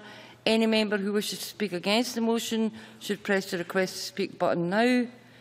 And I call on Joe Fitzpatrick to move motion number 11123. Formally moved. I now call Paul Martin. Mr Martin, you've got up to 5 minutes. Presiding Officer, I rise on behalf of the Labour Party to oppose the business motion that has just been submitted by Joe Fitzpatrick. Presiding Officer, since the Parliament's return from the referendum, business managers have repeatedly sought information from the business manager, Joe Fitzpatrick, when the Parliament and when the Government will bring forward their legislative programme. It would appear that the only information that has been available to us so far is that this programme will come forward after the Deputy First Minister's coronation at the SNP's conference in the middle of November. Presiding Officer, surely the people of Scotland deserve better than this. Those who voted in record numbers deserve to hear from the Government when the legislative programme will be brought forward. Presiding Officer, however, I want to be constructive and recognise recognise that the Government have been Mr Martin. And recognise that the Government have been prevented from bringing forward a programme because it will be another 6 weeks until the Deputy First Minister is installed as the First Minister.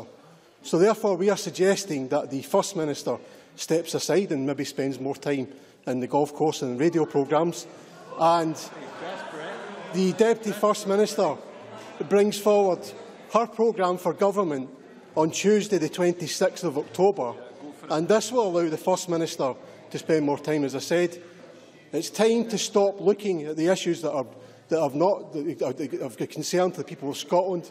Do something that's meaningful. Stop the talking and do the walking. Let's move on and see a programme for government from this government. I now call Joe Fitzpatrick to respond. Minister, you have up to 5 minutes. Thank you, Presiding Officer. Well, Presiding Officer, we're not going to get that couple of minutes back. Paul Martin has offered a complete work of fiction. Let me offer the Chamber some facts. Firstly, the timing of the programme for government will see all bills progressing to the same timescale as if the programme for government was brought on the first week back after summer recess. There will be no material difference to the timetable of our legislative programme. Secondly, the Scottish Government continues. Secondly, the Scottish Government continues to govern as it has always done, effectively and in the interests of the people of Scotland. But I thank Paul Martin for giving me the opportunity to highlight just some of our recent achievements. The Cabinet Secretary for Finance will tomorrow publish our budget focusing on tackling inequality and economic growth. Scottish Water announced on Monday their £3.5 billion infrastructure investment, which will secure work to support some 5,000 construction jobs. We introduced a bill just last month which will end automatic early release for long-term prisoners. We're taking through legislation to control the use of air weapons, and from January, free school meals will be introduced for Primary 1 and Primary 3, proposals which the Labour Party shamefully voted against. Thirdly and finally, Presiding Officer, the people of Scotland are seeing through the Labour Party, a Labour Party that has betrayed its roots to work hand in glove with the Tory Party in talking Scotland down. The people of Scotland prefer positivity, vision and aspiration instead of the Labour Party's toxic brand of negativity, doom and despair. That's why the SNP currently has a 15-point lead over Labour in opinion polls. That's why the SNP now has over 52,000 brand new members since the referendum. And crucially for the Labour Party, probably more members of our trade union group than the entire membership of Scottish Labour.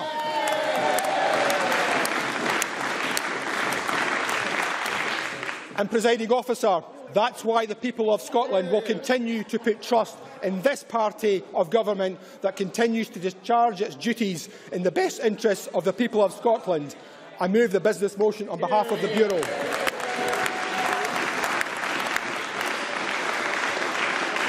Order. I now put the question to the Chamber. The question is that motion number 11123, in the name of Joe Fitzpatrick, be agreed to. Are we all agreed? Yes. The Parliament is not agreed. We move to a vote. Members should cast their votes now.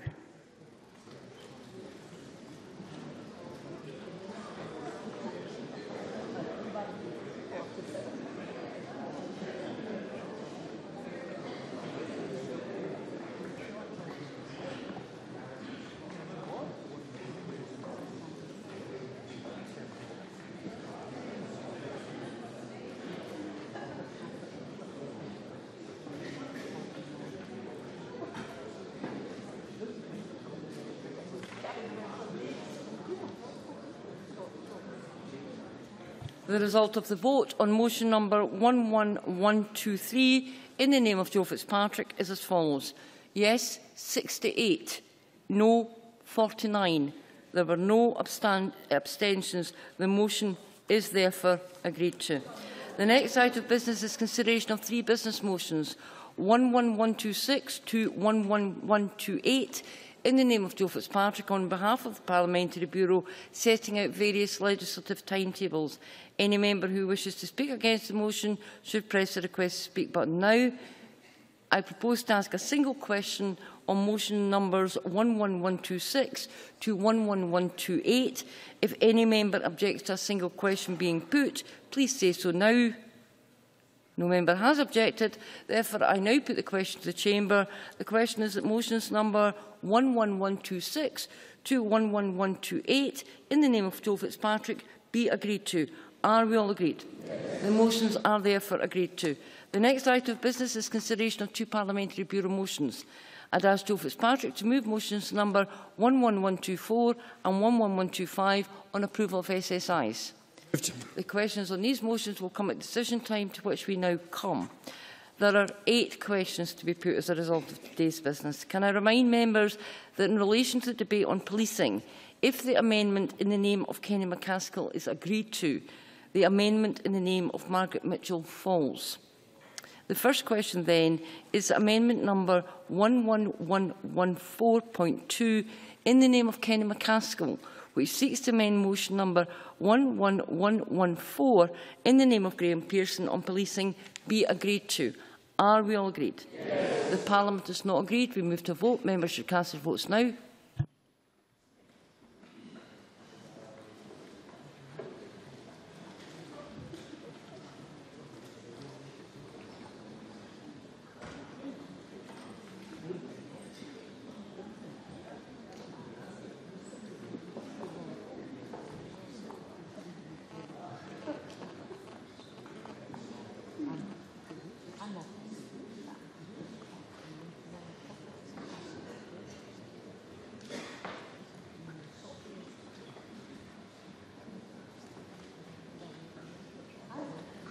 The result of the vote on amendment number 11114.2 in the name of Kenny McCaskill is as follows. Yes, 62. No, 54. There was 1 abstention. The amendment is therefore agreed to, and the amendment in the name of Margaret Mitchell falls. The next question is that motion number 11114 in the name of Graham Pearson as amended be agreed to. Are we all agreed? Yes. The Parliament is not agreed. We move to a vote. Members should cast their votes now.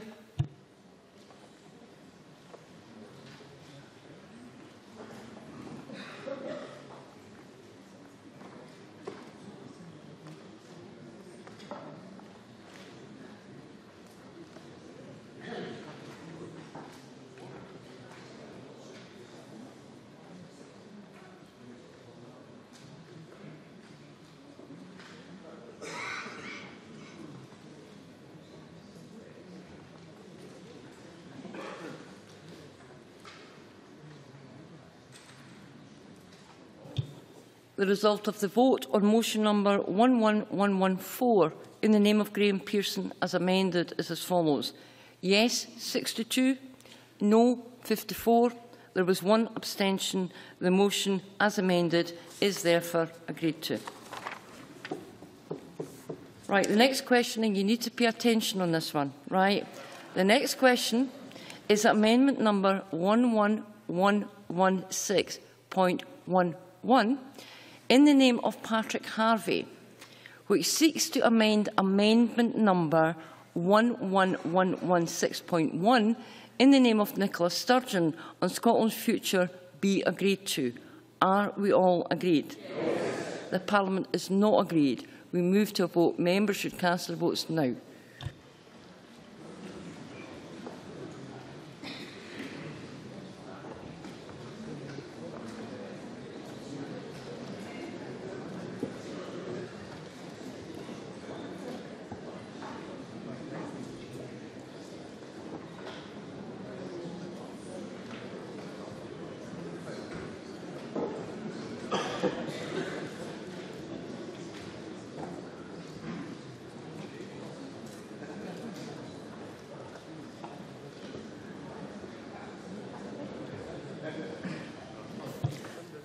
The result of the vote on amendment number 11116.11 in the name of Patrick Harvey is as follows.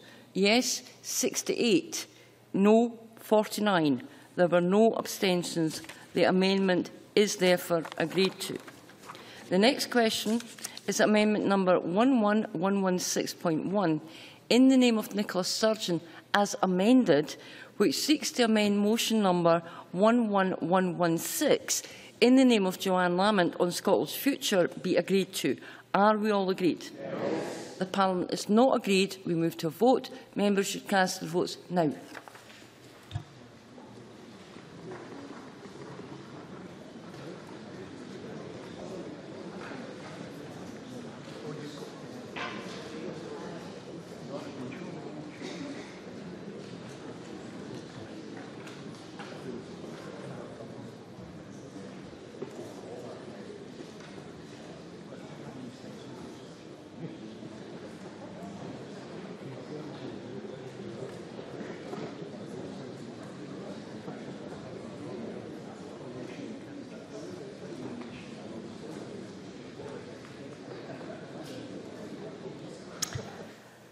The result of the vote on amendment number 11116.1 in the name of Nicola Sturgeon is as follows. Yes, 65.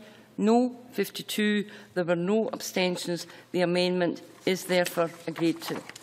The next question is that motion number 11116 in the name of Joanne Lamont as amended on Scotland's future be agreed to. Are we all agreed? Yes. Parliament is not agreed. We move to a vote. Members should cast their votes now.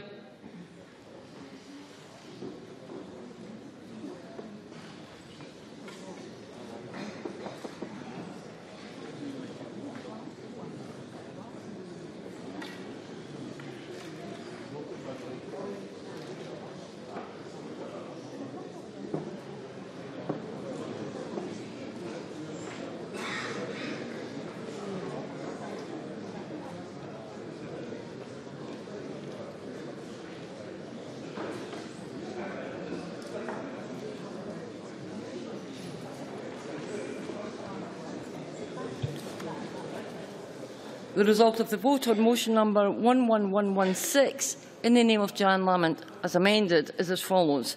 Yes, 65. No, 52. There were no abstentions, so therefore the motion as amended is therefore agreed to.